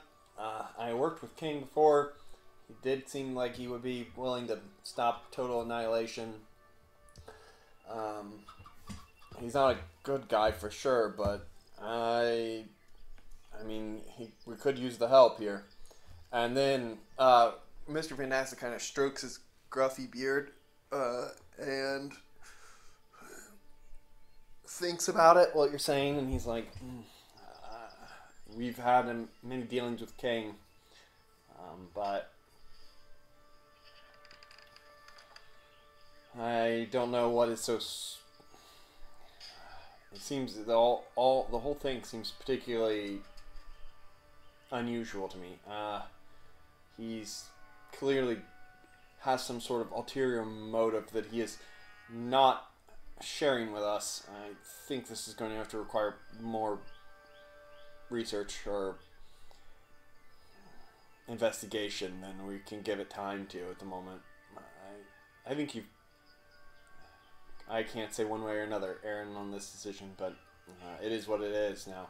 It is as it is something we just have to deal with at this point.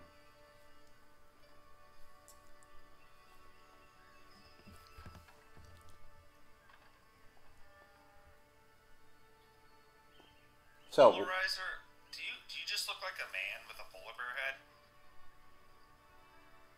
How tall am I think you're. I think I'm more. I mean, a bear is kind of humanish shaped, like on its hind legs, but Yeah, I think he's more like Sorry, is that what you're like? Are you just like a bear? He's a werebear.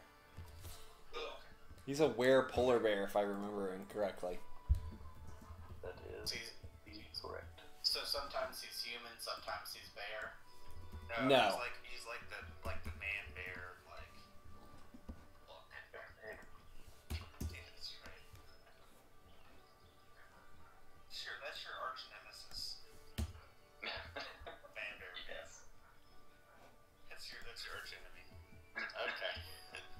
Yeah, I let them know about the newcomer who appears to be made out of metal and is, I believe that they have superpowers, but I'm unsure of their motive. And I got his name coming out there, and I asked if anybody's ever heard of him before. No, haven't heard of him. Well, do we want to trust him and bring him into the knowledge of what we're attempting to do, or do we think he could be a doomed plan? Do you think we're even on Doom's radar, Mr. Richards? He's Reed says, I don't really know if we have a choice in being picky on who our allies are at this point. You make a fair point. I paid for him to come into the meeting room. Do you have so am I sitting there and I hear Mr. Reed Probably a robot made by Mr. Fantastic. Reed does say, though, as you are about to ping him, he says, though, I'm certain we are on Victor's radar, Aaron. It would be a bit of a surprise if he assumed we were dead without having checked in on us. Why he hasn't acted, that is the bigger question. Maybe he doesn't know we're here, and we've gotten lucky. But I can't imagine that if anyone can ruin the world he has created now for himself, it would be us. He was surprised to know that I was alive when I encountered him last. So you've encountered Victor? Yeah, I guess maybe I wouldn't have told them about the Vishanti. I probably would have. It hasn't been very long since that happened. I thought you did mention something to us about him being. Yeah, I think I did tell everyone that I encountered him, and that he's now also the Sorcerer Supreme of Earth. Yeah, at least that part. Yeah. Then we need to figure out why he hasn't come and stomped on at least you, Aaron.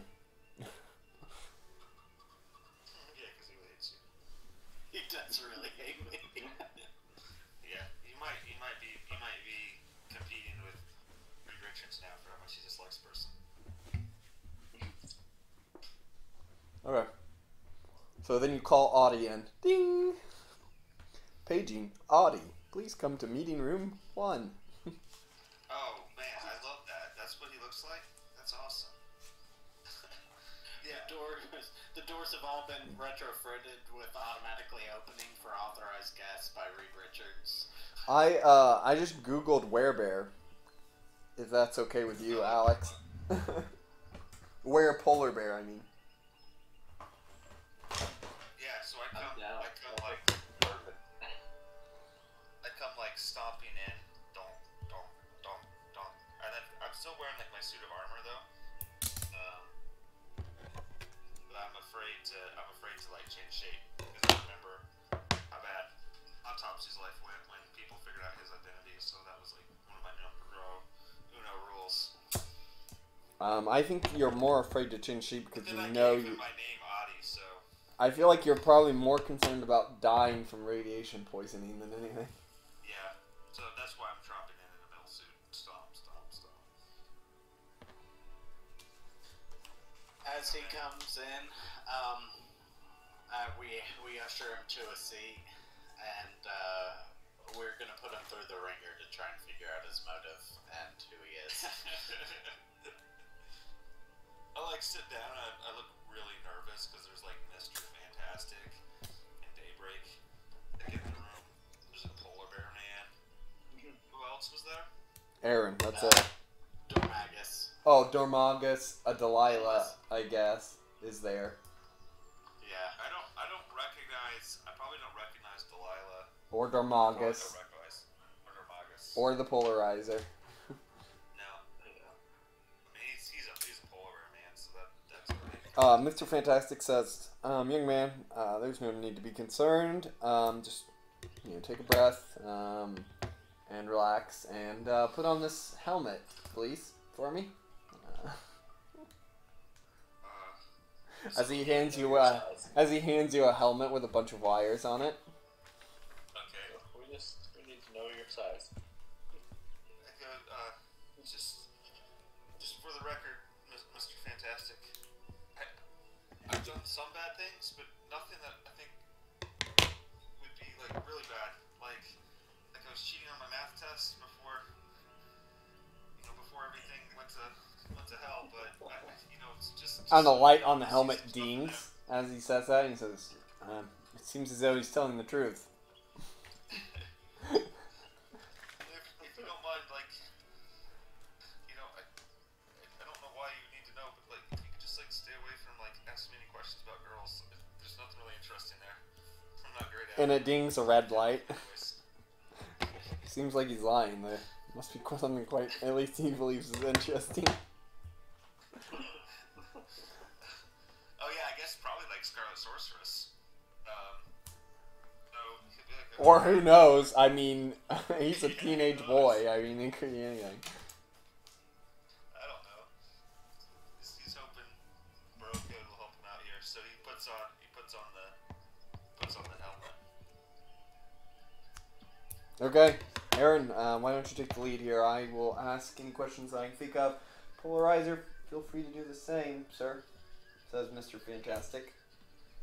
Let's try to make this quick. I have a lot of work that needs to be done. How long have you had your powers? 6 months. It is November of 2021, so. I'd say, yeah. I'm gonna say it's like 6 months. In fact, he gives you the date. He says like, so let's say April, May, June, July, August, September. So he gives like a date of like May 31st, 2021.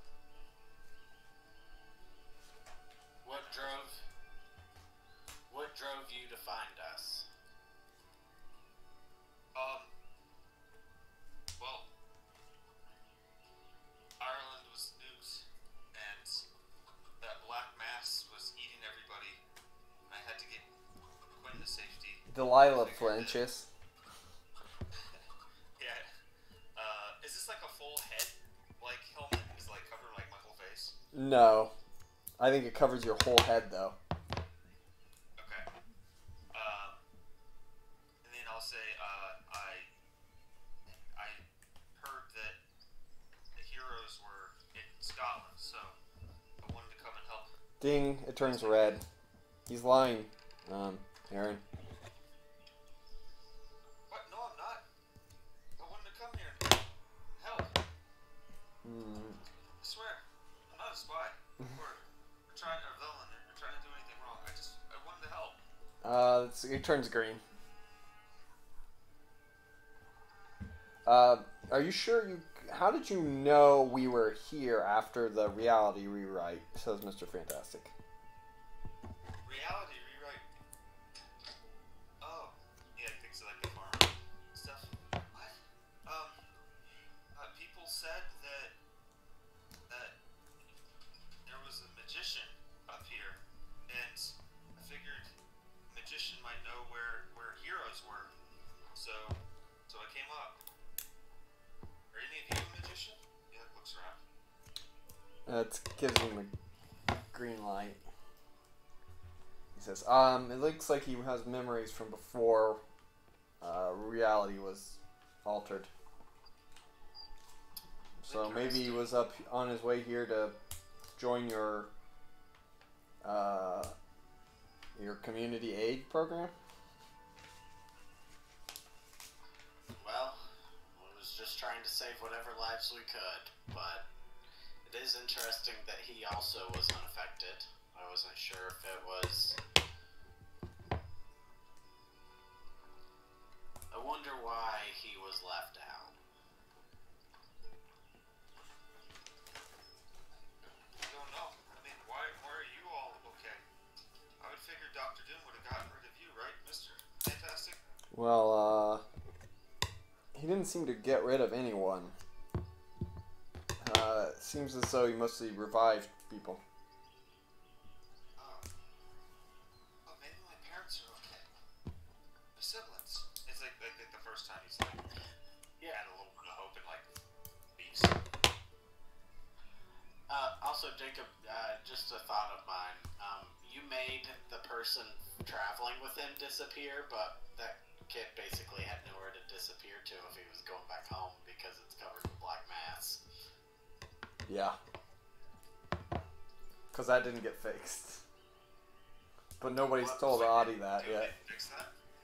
Yeah. I don't think Doom can fix it. I think Aaron's right. Wait, that's like bigger than a reality altering cube?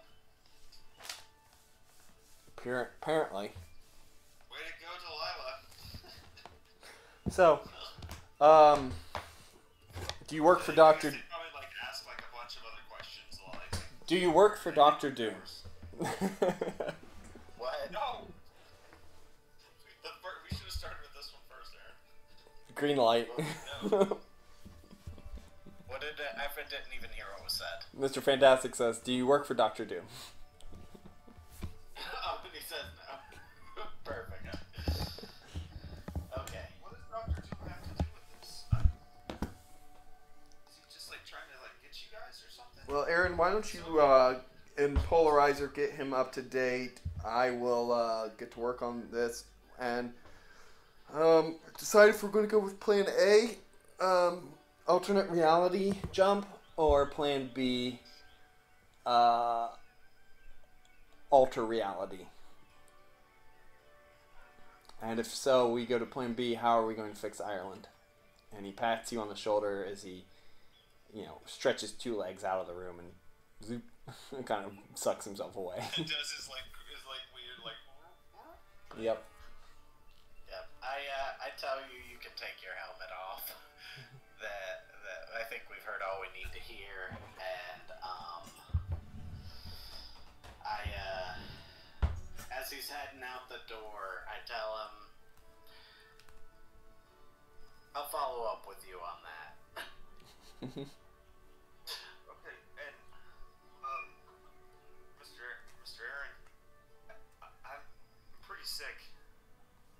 I guess I should tell you guys that I can take on like a metal shape, but whenever I go back to being a human, I'm not doing good. And I think it had to do with being in Ireland and the bombs. I guess it's radiation poisoning. And being in this metal form keeps me a lot healthier, but I need to get that looked at. I don't know if that's something that you guys can help me with, or if I need to go find a doctor. I'm sure we're all very familiar with the radiation symptoms at this point. So Nobody else got hit directly. Well, you guys directly got hit, but you're superhuman shielded. So it wasn't as bad as you hit him, but yeah. Right, but I'm sure we got people coming in with radiation sickness. Yeah. So we could probably recognize it and have a treatment set up. So we probably, I bet that Reed Richards probably just set up like a decontamination. He sets like, you up a room, pod. and you go over the next morning to get that checked out. He has you drop out and then go back to the forum. And then he comes and meets Aaron in private and Polarizer, and he says,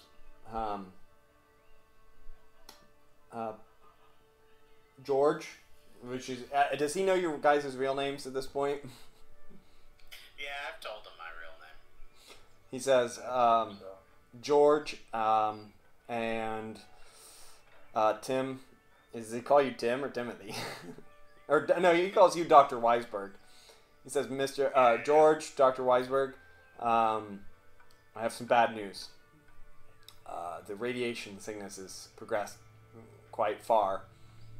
And young Audie, his organs are basically in a state of failure. If he spends very long outside of a metallic form or a different form, he will die within 24 hours. There's nothing that can be done. His body can't even produce blood cells in his bone marrow any longer. Oh, jeez. Exciting. I'm gonna need to Rolling a white your endurance. I'll be right back. I need to use the restroom. It's a heart. That's what Dr. Weisberg says. BRB for real. Okay, so Polarizer, what are you thinking? And Jordan, slash Audie, we'll just say you've been caught up on the options that are presented. So we will have another meeting. Okay, yeah, with King. Yep. Yeah, he feels like super in over his head. Not with King, with the group. I mean, the different options about how to approach. Yeah. Right. Yeah. Okay. Yeah, he feels like super overwhelmed. He's like, oh, what? Yeah. At a table with Aaron and Mr. Fantastic. He's probably just gonna like not say much. Jake, I put Audie. I tagged him with MC2. Yep. Does that sound right? Yep. Okay.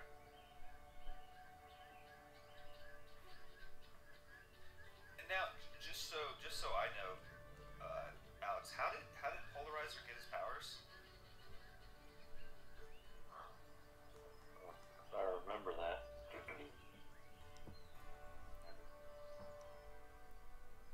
Jacob, do you remember on that one? I don't. What was he? What was he?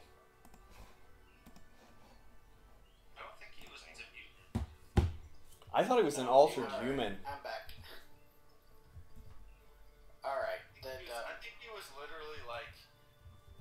But I don't know why he would have been a polar bear man. Oh, he doesn't even have anything up here. He just has his, he just has a thing that says Polarizer. Yeah, I was gonna say we made him.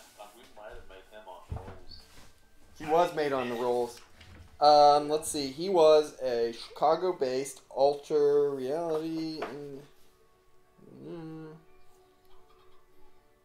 know that him being the polar bear man was like part of how he was rolled, but I don't know what would have made that be the case.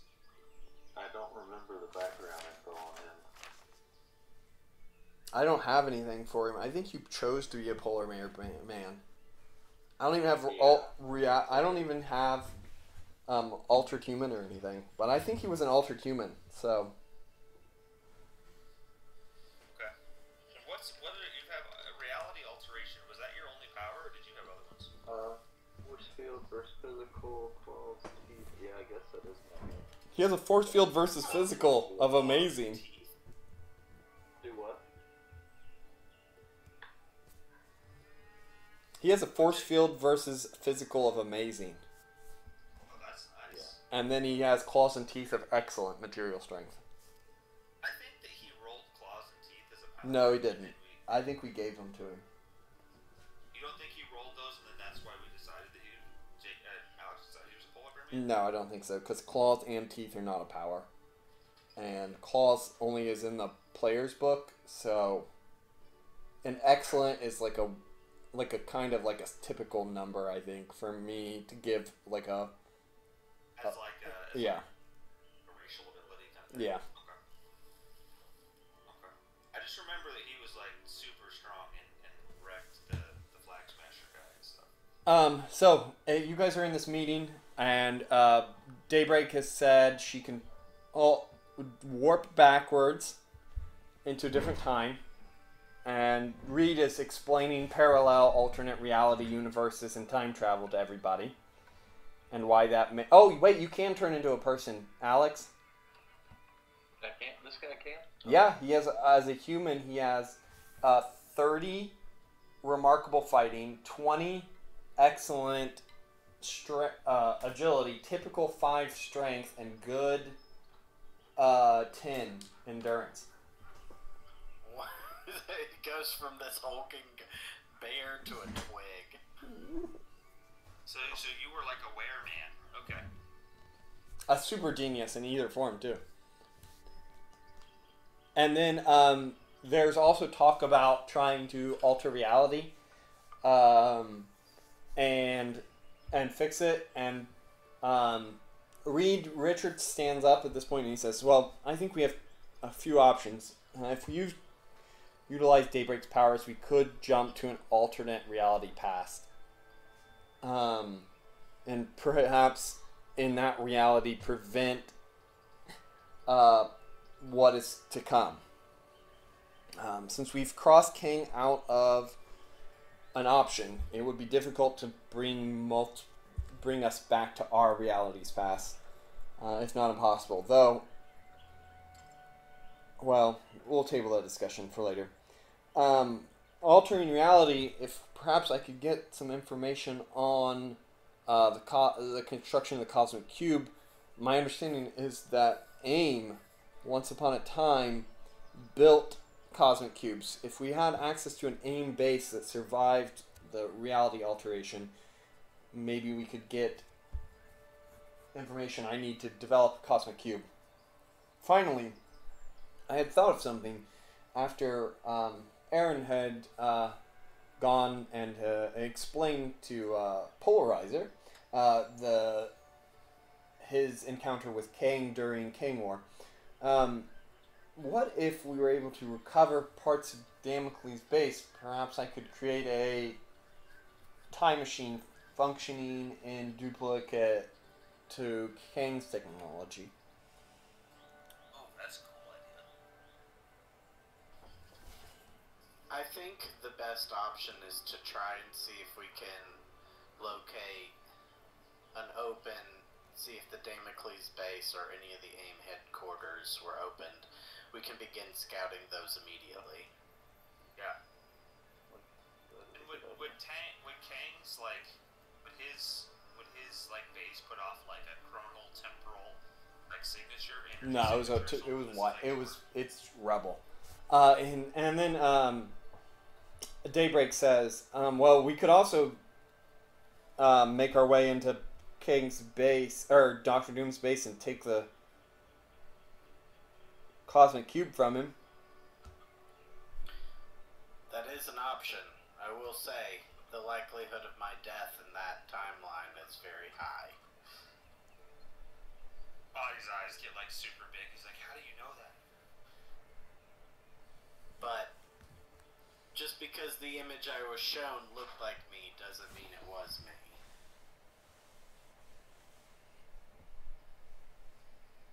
Did you guys tell Adi that he's only got that he has to stay in his metal form or he's gonna die? I went to the bathroom. Reed Richards did not tell you, and unless Polarizer or Aaron do. I think we probably ought to tell him. Yeah, I mean, I was willing to continue that conversation after Reed Richards and us had discussed it. I would have been like, Aaron would have said, I'll go break the news. Oh, okay. Well, let's break the news after this meeting. Rebecca says, Daybreak, as you guys are like, well, that's one option. She says, well, personally, I think it would be easiest just to jump back in the gateway and stop this from happening. I mean, is it going to make a difference if it's an alternate reality? It'll be the same to us. But it won't be the same for everybody else that dies. And she says, not if we stop them from dying, then it'll be better for them in that timeline. But everybody here will still be dead. We've just abandoned everybody here. Doesn't seem right, does it? Because looking around the table. They're not dead anymore. I mean, some of them are dead, but most everybody's brought back.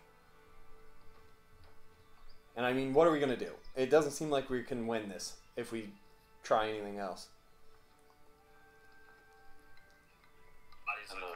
I doubt King is going to let us copy his technology, and I don't think we're going to be able to out-alter reality Doctor Doom. I mean, we've already lost to him multiple times. But Mr. Richards, he's beat him a bunch of times, right? And there was a time that he tried to take over New York City, or took over America. Fantastic Four, they stopped him. Reed kind of grimaces and he goes, I don't know if I want to let this one go. Not knowing what I know now. And I don't know where Sue and my children are. He looks really kind of sober and quiet. He just kind of looks down.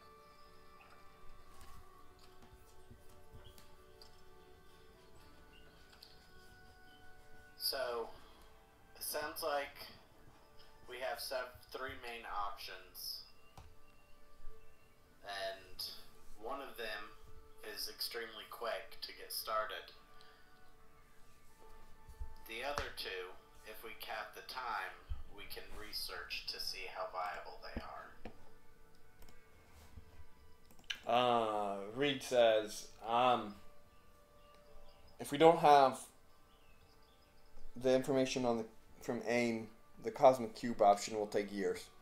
And without Kang's technology, I don't think we'll ever be able to have a viable time machine to come back to this reality's past. And even if we do have this technology, considering the shape that it's in, the chances are not high. And to be honest, I'm sure Victor is doing something with the remnants, the little bit that remained. Last I know, the United States government had it under protection in a secret location near Washington, D.C. I had done some research for them on the topic, but I'm sure Victor also knew that. Doesn't mean that it isn't there or accessible. And he grimaces and he says, it doesn't mean that I'm not suggesting we shouldn't do it. It's my personal choice, but I understand that I would be asking maybe the rest of you to go to your deaths. And just so I make sure that's the option that he thinks we should take is go and find the Doom. Or go and find the Kang. He seems very hesitant to suggest it, but it's what he wants to do. I see. He wants his real son and daughter and wife back. I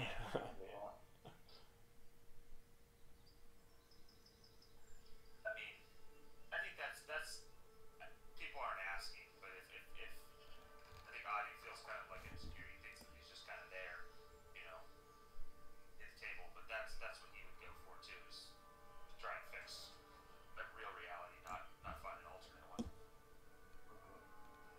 I feel like Doctor Doom only had foresight through the successful implementation of his nuclear war, or else he wouldn't have been surprised to see me in the battle.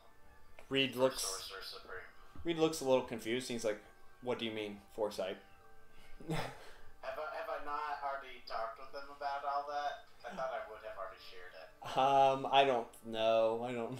I mean, I don't know. I mean, he's been pretty involved in his stuff, but since it hasn't directly been said, I will say no. Okay, so And Audie definitely doesn't know. Like, Dr. Richards, I'm really sorry if we haven't talked about this in front of you before, but I believe that this originated from. Daybreak's sure listening intently. From when Fu-Ten I- powers were taken from him. Actually, you're the only person that knows that. All this. Yeah. And they're like, wait, Futen's powers were taken from him, says somebody? I don't even remember how that happened. Like, we talked about it a little bit, but I don't even I remember do, who stole the power I do. and I do how he remember ended how it up using it for a moment. So quick recap, because Alex, I don't think you were part of that. Fu-Ten had like cosmic awareness. That was one of his powers, and is what made him go nuts. And he blew up a city in Massachusetts, and so we launched a big attack. Doom was part of it, and he Hunter had a robot named Lanthanoid who right before when we defeated Fu-Ten, Lanthanoid was able to siphon off cosmic awareness. No. From Fu-Ten. When they both, him and Emmet, teleported to the sun, Futen realized he was going to die, transferred the power to Lanthanoid then, at the moment of his death. Yep. And then Doom, and then Emmet the Golem killed Fu-Ten, and then and Doom like tossed Emmet into the sun for not giving him the power cosmic because he wanted it, the cosmic awareness. No, Emmet grabbed Futen and they both teleported into the sun and died together. Lanthanoid was followed after. Doom was there and Lanthanoid was there. Lanthanoid got the power. Doom proved to be resistant to the flames and escaped. Lanthanoid was basically immune to flame. Yeah, and then Lanthanoid showed up at Doom's castle and was like, "Hey, I know you want this. I'll trade it to you if you give me like a miracle or I can like survive in the center of the earth or something." He was like, "Deal." And so he gave him cosmic awareness. He had like 3 uses of it or something. Yeah, he could use it. Basically, it was a limited ability based on your willpower of uses before you went insane. And for most people, it would be about 3. So maybe Doom got a couple more out of it because he's,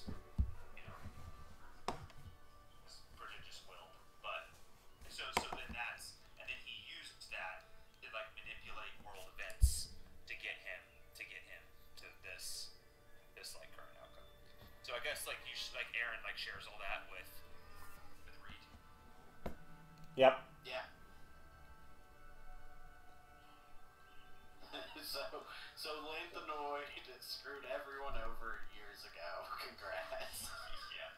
And he's still in the center of the earth. He's still down there drinking beer. Who played Lanthanoid again? Hunter. We need to have a talk with Hunter. He had a bunch of great characters. But okay, so yeah, Aaron explains that Lanthanoid acquired the power from Fu-Ten, and then offered something as simple as a wine cooler. Yep. Makes sense. What power was I supposed to look up? Absorption? Nope. I already did that. I don't know. Oh, I was looking up gateway. That's it. I didn't even tell you guys. Does Reed have like anything to contribute to that realization? Does that like change anything for Reed? No, he agrees with Aaron that it seems as though that that his reasoning is correct, and that he has clearly surpassed the limits of what his future predictions were.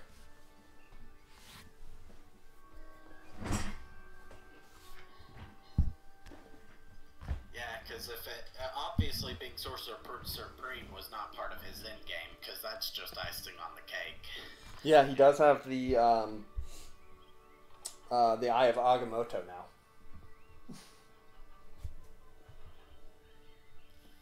One sec, Charlotte's calling. Okay. So just to make sure that I understand it, what Daybreak is suggesting is that we like go to a different reality, stop Doom, and then just like chill out in that reality. She's saying that you guys go back in time, and in the regular way, and stop Doom, and just say Yeah. it's fine, you know. Yeah, like basically have like an alternate reality that we like step into. One where we stop Doom as opposed to like all of this going south. Yep. Yeah. No, I think Adi's definitely like opposed to that because it feels like kind of betraying all the people who are here. What do you think, Polarizer? Kind of thinking it might be easier to do that route, to go back, It would. and also You could do it right now. there's a chance, yeah, and we could, we'd have more options to get more people to help us out. Oh, that's Depending interesting. on Like how we far could we go. actually, yeah, we could Alright, actually. off that call. Like in that reality, like once we stop him, then we could like come back to this one and fix it.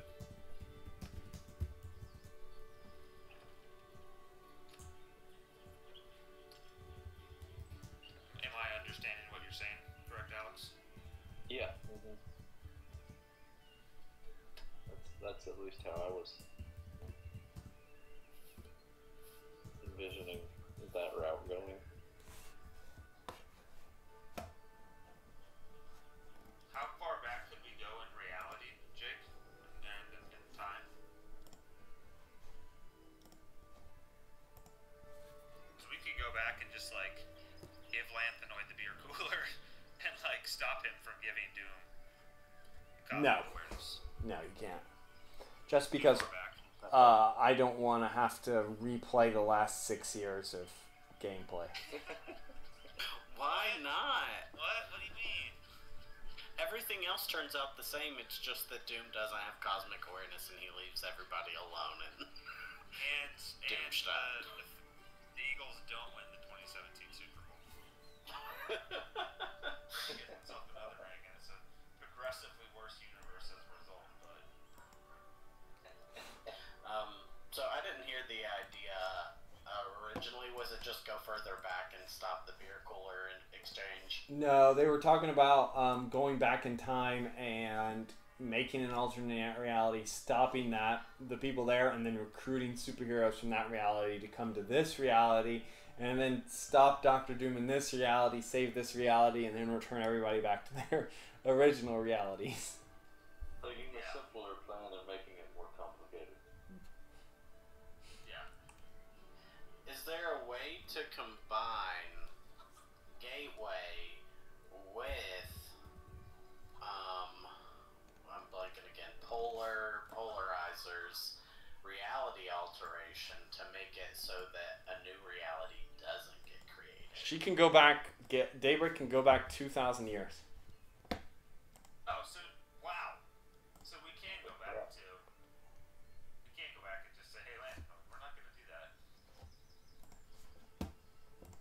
mean, I don't think that Jacob will have it work out that way.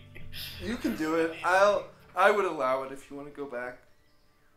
You just have to hand wave it. No, we'll do it the right way. You gonna play through 6 more years of Marvel? No.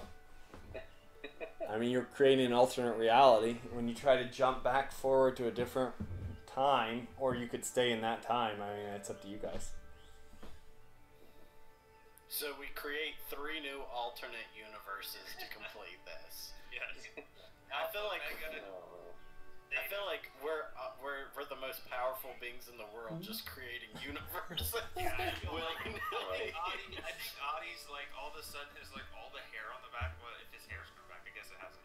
His skin gets all ripply. He's like, oh my gosh, we could be complete psychos here.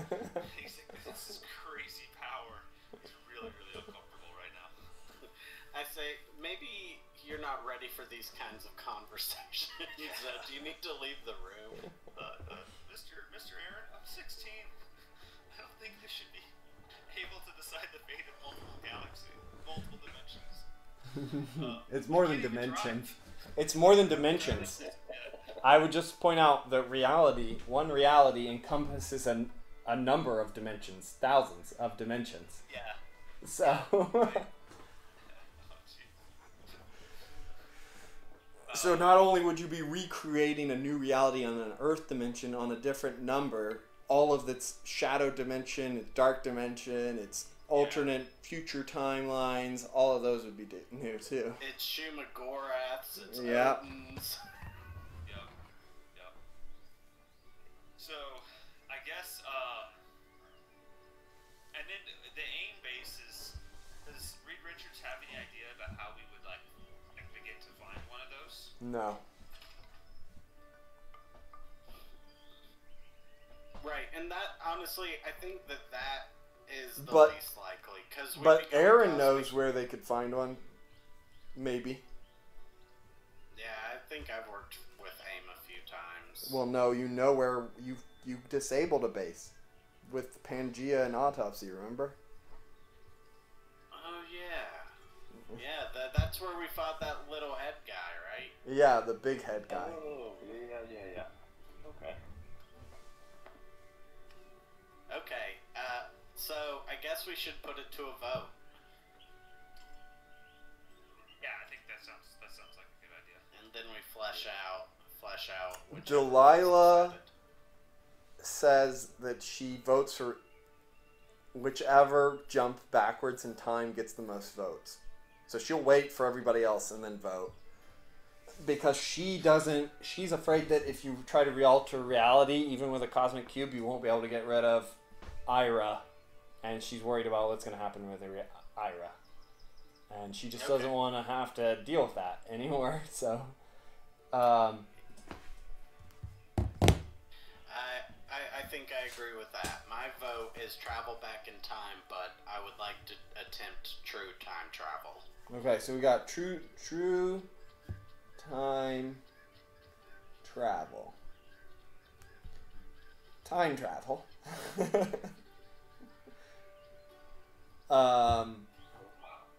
And then alter reality. Fix it. Is that what Daybreak? Is that Daybreak's? No. Oh, That's just one of the. Let's make a second cosmic that's an cube. option. Okay. Yeah.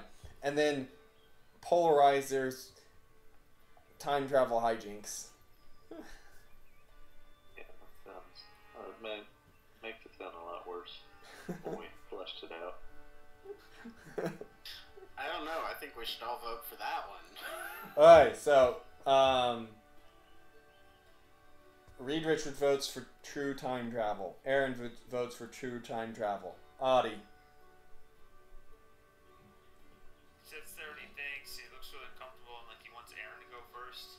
And then he thinks about like his family and Quinn, and he's like, true time travel. His family and Quinn are probably got eaten again by the monster. Okay. But in true time travel, we could stop the monster. Yep. Okay, and then... Oh, wait, I'm tallying up on the wrong slot. Okay. And then day rate just goes for time travel, expediency. Polarizer.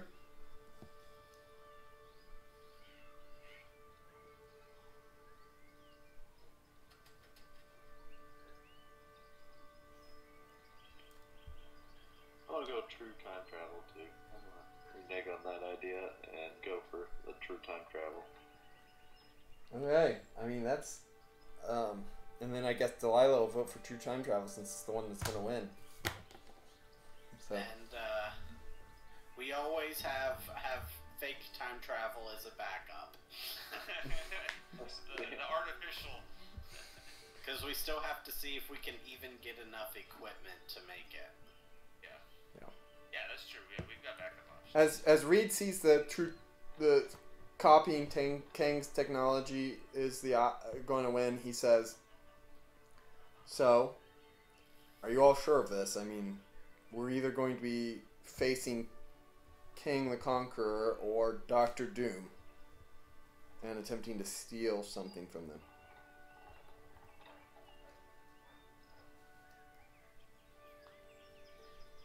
I think comfortable, just like thinking about that. I think we have to try. Okay, so we have two ways to do this. We could try to take it directly from Kang.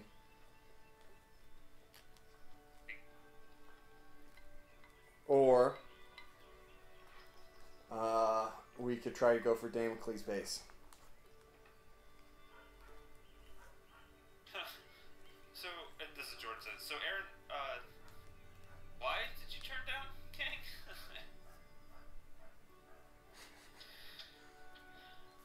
The cosmic cube created the world that's around us. Doom having it is bad enough, but can we really give it to Kang? Oh, he was gonna be more of a dick. You're right on that. Yeah, so what was Damocles' base, Mr. V? He explains that it was a literal sword-shaped space station that could travel through time and blow up places. You may remember when Washington, D.C. was nuked and all the people killed. Oh, that was that. I feel kind of bad saying this, but I was just glad it wasn't happening in Ireland for the third time. I was kind of a snotty little kid back then,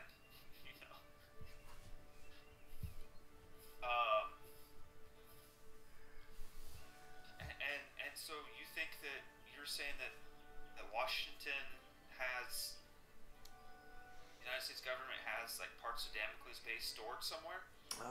When you did some work for them at the time, they did. But you think Dr. Doom has access to that same research?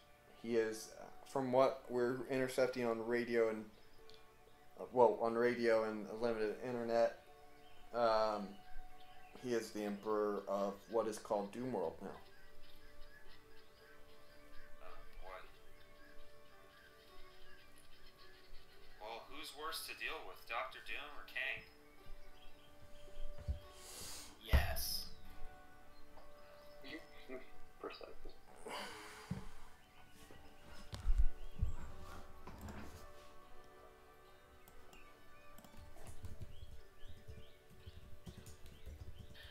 I think that it would be a big risk for Kang to show up currently. I don't know if he's ready to launch his war on Doom yet, but it would happen.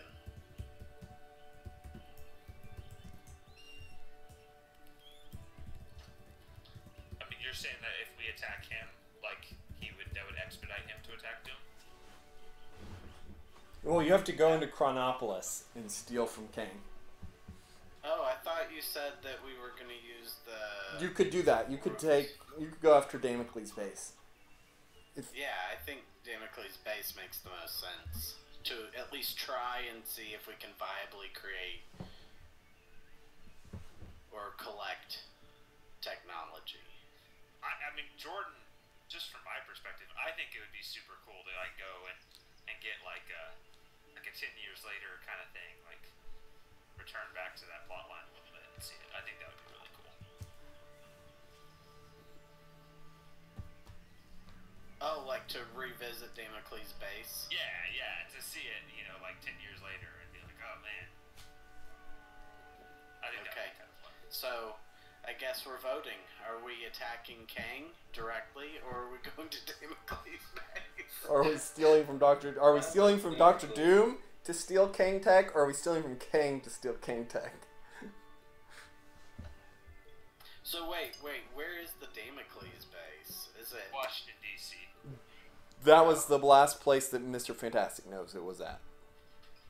Gotcha. Yeah, I feel like if we go to Doom, if we steal Kang Tech from Doom, we could always like rope Kang into it to like say, hey, give us a hand stealing his tech, and then we'll give it back to you or something. Whereas if we steal from Kang himself, we're just gonna piss him off. I definitely concur with that. I think the Damocles base makes the most sense. It's not going to be undefended, but is Doctor Doom going to go there himself? I doubt it. I don't know. He'll have Doom bots. Those guys suck. But I think we should like. I think we like piss off one like megalomaniacal tyrant, not like two of them. We've already spent this whole time pissing off Doom. Why not keep it going? Yeah. Keep going with a good thing. Screw that guy. Jacob's got that smile on, like I can't wait to. I have to say that James said Delilah voted for reality alteration, so maybe some more powerful version. So. Well, you know what, Delilah, you weren't here. It doesn't matter. It was still, instead of being 4-1 or 5-1, it was 4-1. 4-1-1.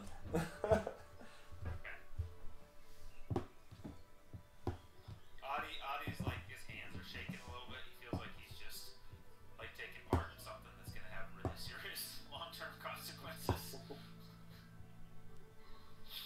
Alright, so all for Damocles base. Oh, but what did Omagus vote for? Oh, Dormagus? I guess he wouldn't swing it. He is actually going to vote for altering reality. These wizards stick together. No, that's different. Oh, I mean, I'm a wizard, yeah. Delilah. But Dormagus. he says that he thinks that we should try to change what's here instead of messing with time. You never know what the long-term repercussions of time travel are going to be. That's a good perspective. It is. Who is Dormagus? And everybody ignores him. That's a good point. It's not a- Let's not a continue straight with up- what we were doing. So, Noted. so it sounds like we have our answer for which route we're going. Yeah. I think so. I think so. Alright, we're going to Damocles base. Our way is scenic. But I'm assuming we're waiting till everyone is here to try and play that one. But we still need to break the news to Metal Boy. Yeah, don't change your, just don't turn the phone. Why? Well, when we did our evaluation, your organs are pretty much failed.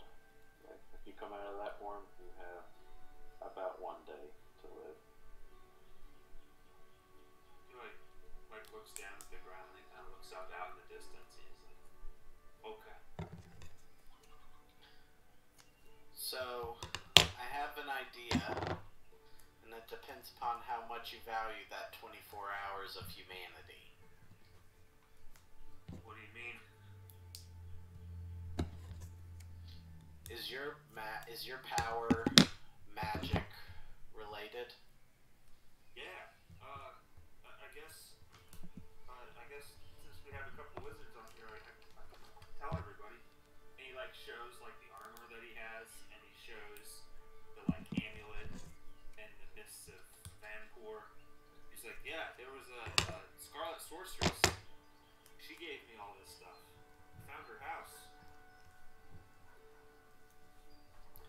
So it's all magic as far as I can tell. I mean, I don't know. I'm just a high school kid. That's what she tells me. Let me speak with Dormagus. If you're interested, we may be able to make your skin condition permanent. Oh, make him like a metal man? I don't know how Jacob feels about this. How do you have a permanent metal spell? Well, I'm thinking like we just make the spell, because right now it's a concentration based, right? Yeah. So what if we can remove that limiter with like some form of ceremony,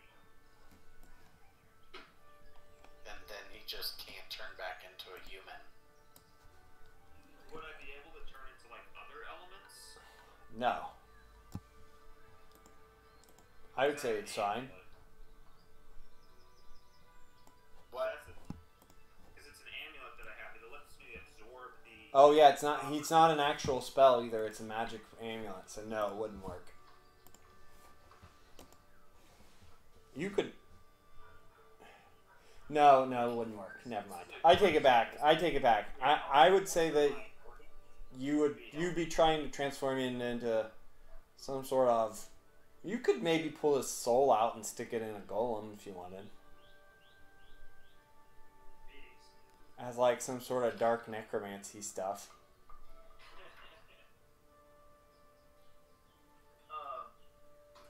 But no, I don't think you can make that spell permanent. I'm just going to retract that previous statement now that I think about it. This is just Jordan asking. Is Polarizer able to use like reality alteration just to give him like fresh organs? Oh. Good idea. No. Now, I can't remember, and maybe I can read this in the book later.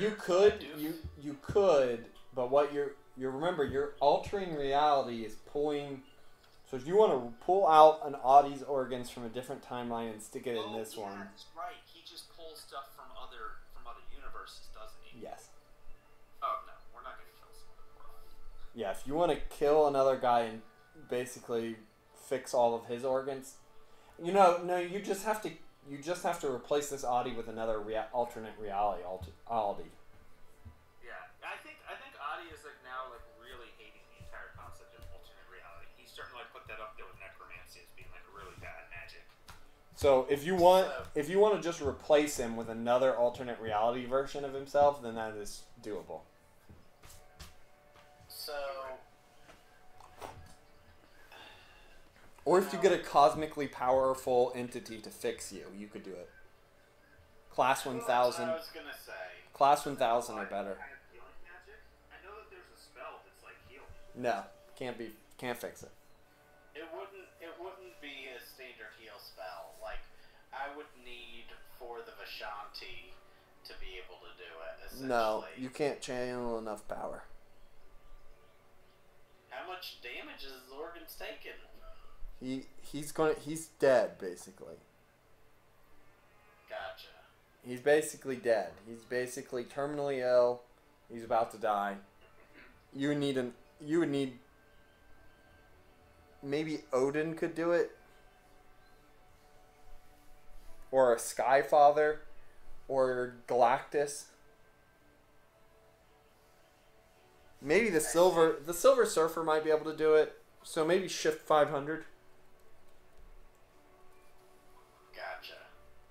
So basically, you're giving a hearty no to any solutions. Well, I mean, if you can figure out a way to get a celestial or cosmic entity level or guy to heal him, then yeah, sure. I don't think any of us have any of those contacts except for maybe Mr. Fantastic. Yeah, or like I said, like Zeus or Odin. Yeah, so maybe Daybreak. Give me a hookup somewhere down the line, but I think for right now we should play with it as like a really great like character flaw. That he's like you can't change. Because You can't change back then. I guess you can change to like some other harder material and still be okay. Because even if we alter the timeline, I don't know if your situation would improve. It wouldn't, because this same guy is from the future timeline. Yeah. So when you alter the timeline, you either have to do it one of two ways: either send a guy's brain and soul back and inhabit the original's body, or you send one of these people from a dead timeline or a soon-to-be disappeared timeline back. You know what I mean? In which case, there'll be a second version, two versions of you. Ask Victoria how she likes that. Well, in Audie's case, at least one of those two will die soon. Yeah. No, I think his best work is to like try and get on the good side of Odin by like fixing all of this reality and bringing his son back. I'm pretty sure Thor got like disappeared. Nah, I'm pretty sure Thor lived, but that's fine. Thor was hanging out in Asgard, and he's staying there now. Well, he would survive a nuclear blast pretty easily. Yeah. Okay. So yeah, maybe that's future. That's homework work to work on. He's like, Audie feels like really like kind of anxious about it. But he's like, okay, my cross to bear. He's like, all right, what do we got to do? Get to this Damocles base. Okay, so you guys are headed to Damocles base. Yeah. Alright, you hop on the jet. And actually, you don't hop on the jet. Daybreak opens up a portal and teleports you to Washington, D.C. You guys step out at Washington, D.C. with the world in front of you. You wander around, noticing the area is more rural, rustic, much like England was, Scotland, and Reed Richards uses a portable computer to direct you towards the to the location of the base. And as you do, you notice a large like fortress structure that has been built on top of it in like a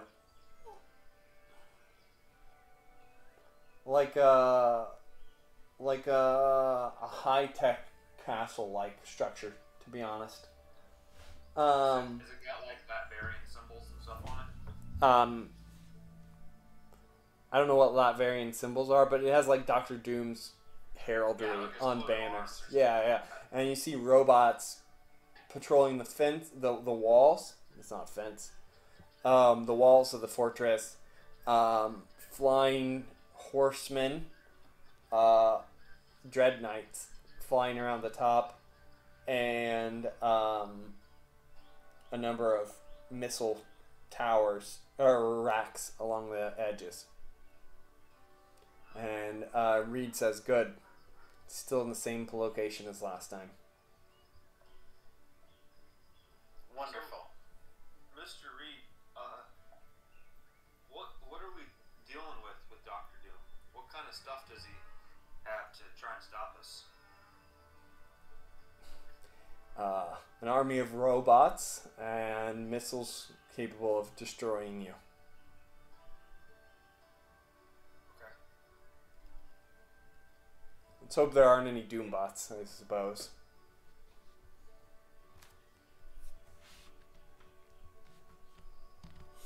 So, looking forward at this large fortress in front of you, the location of your next challenge. You think about this for a second. Do I want to try to rush through this? That way we can start with... No. Let's do this next time. We'll do this, and then we'll see how the technology comes. Cool. For next time. There we go.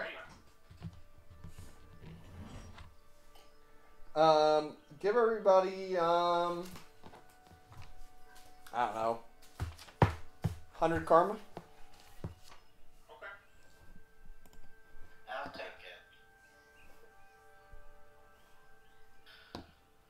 Alrighty, and we're prepped up to start a big fight as soon as people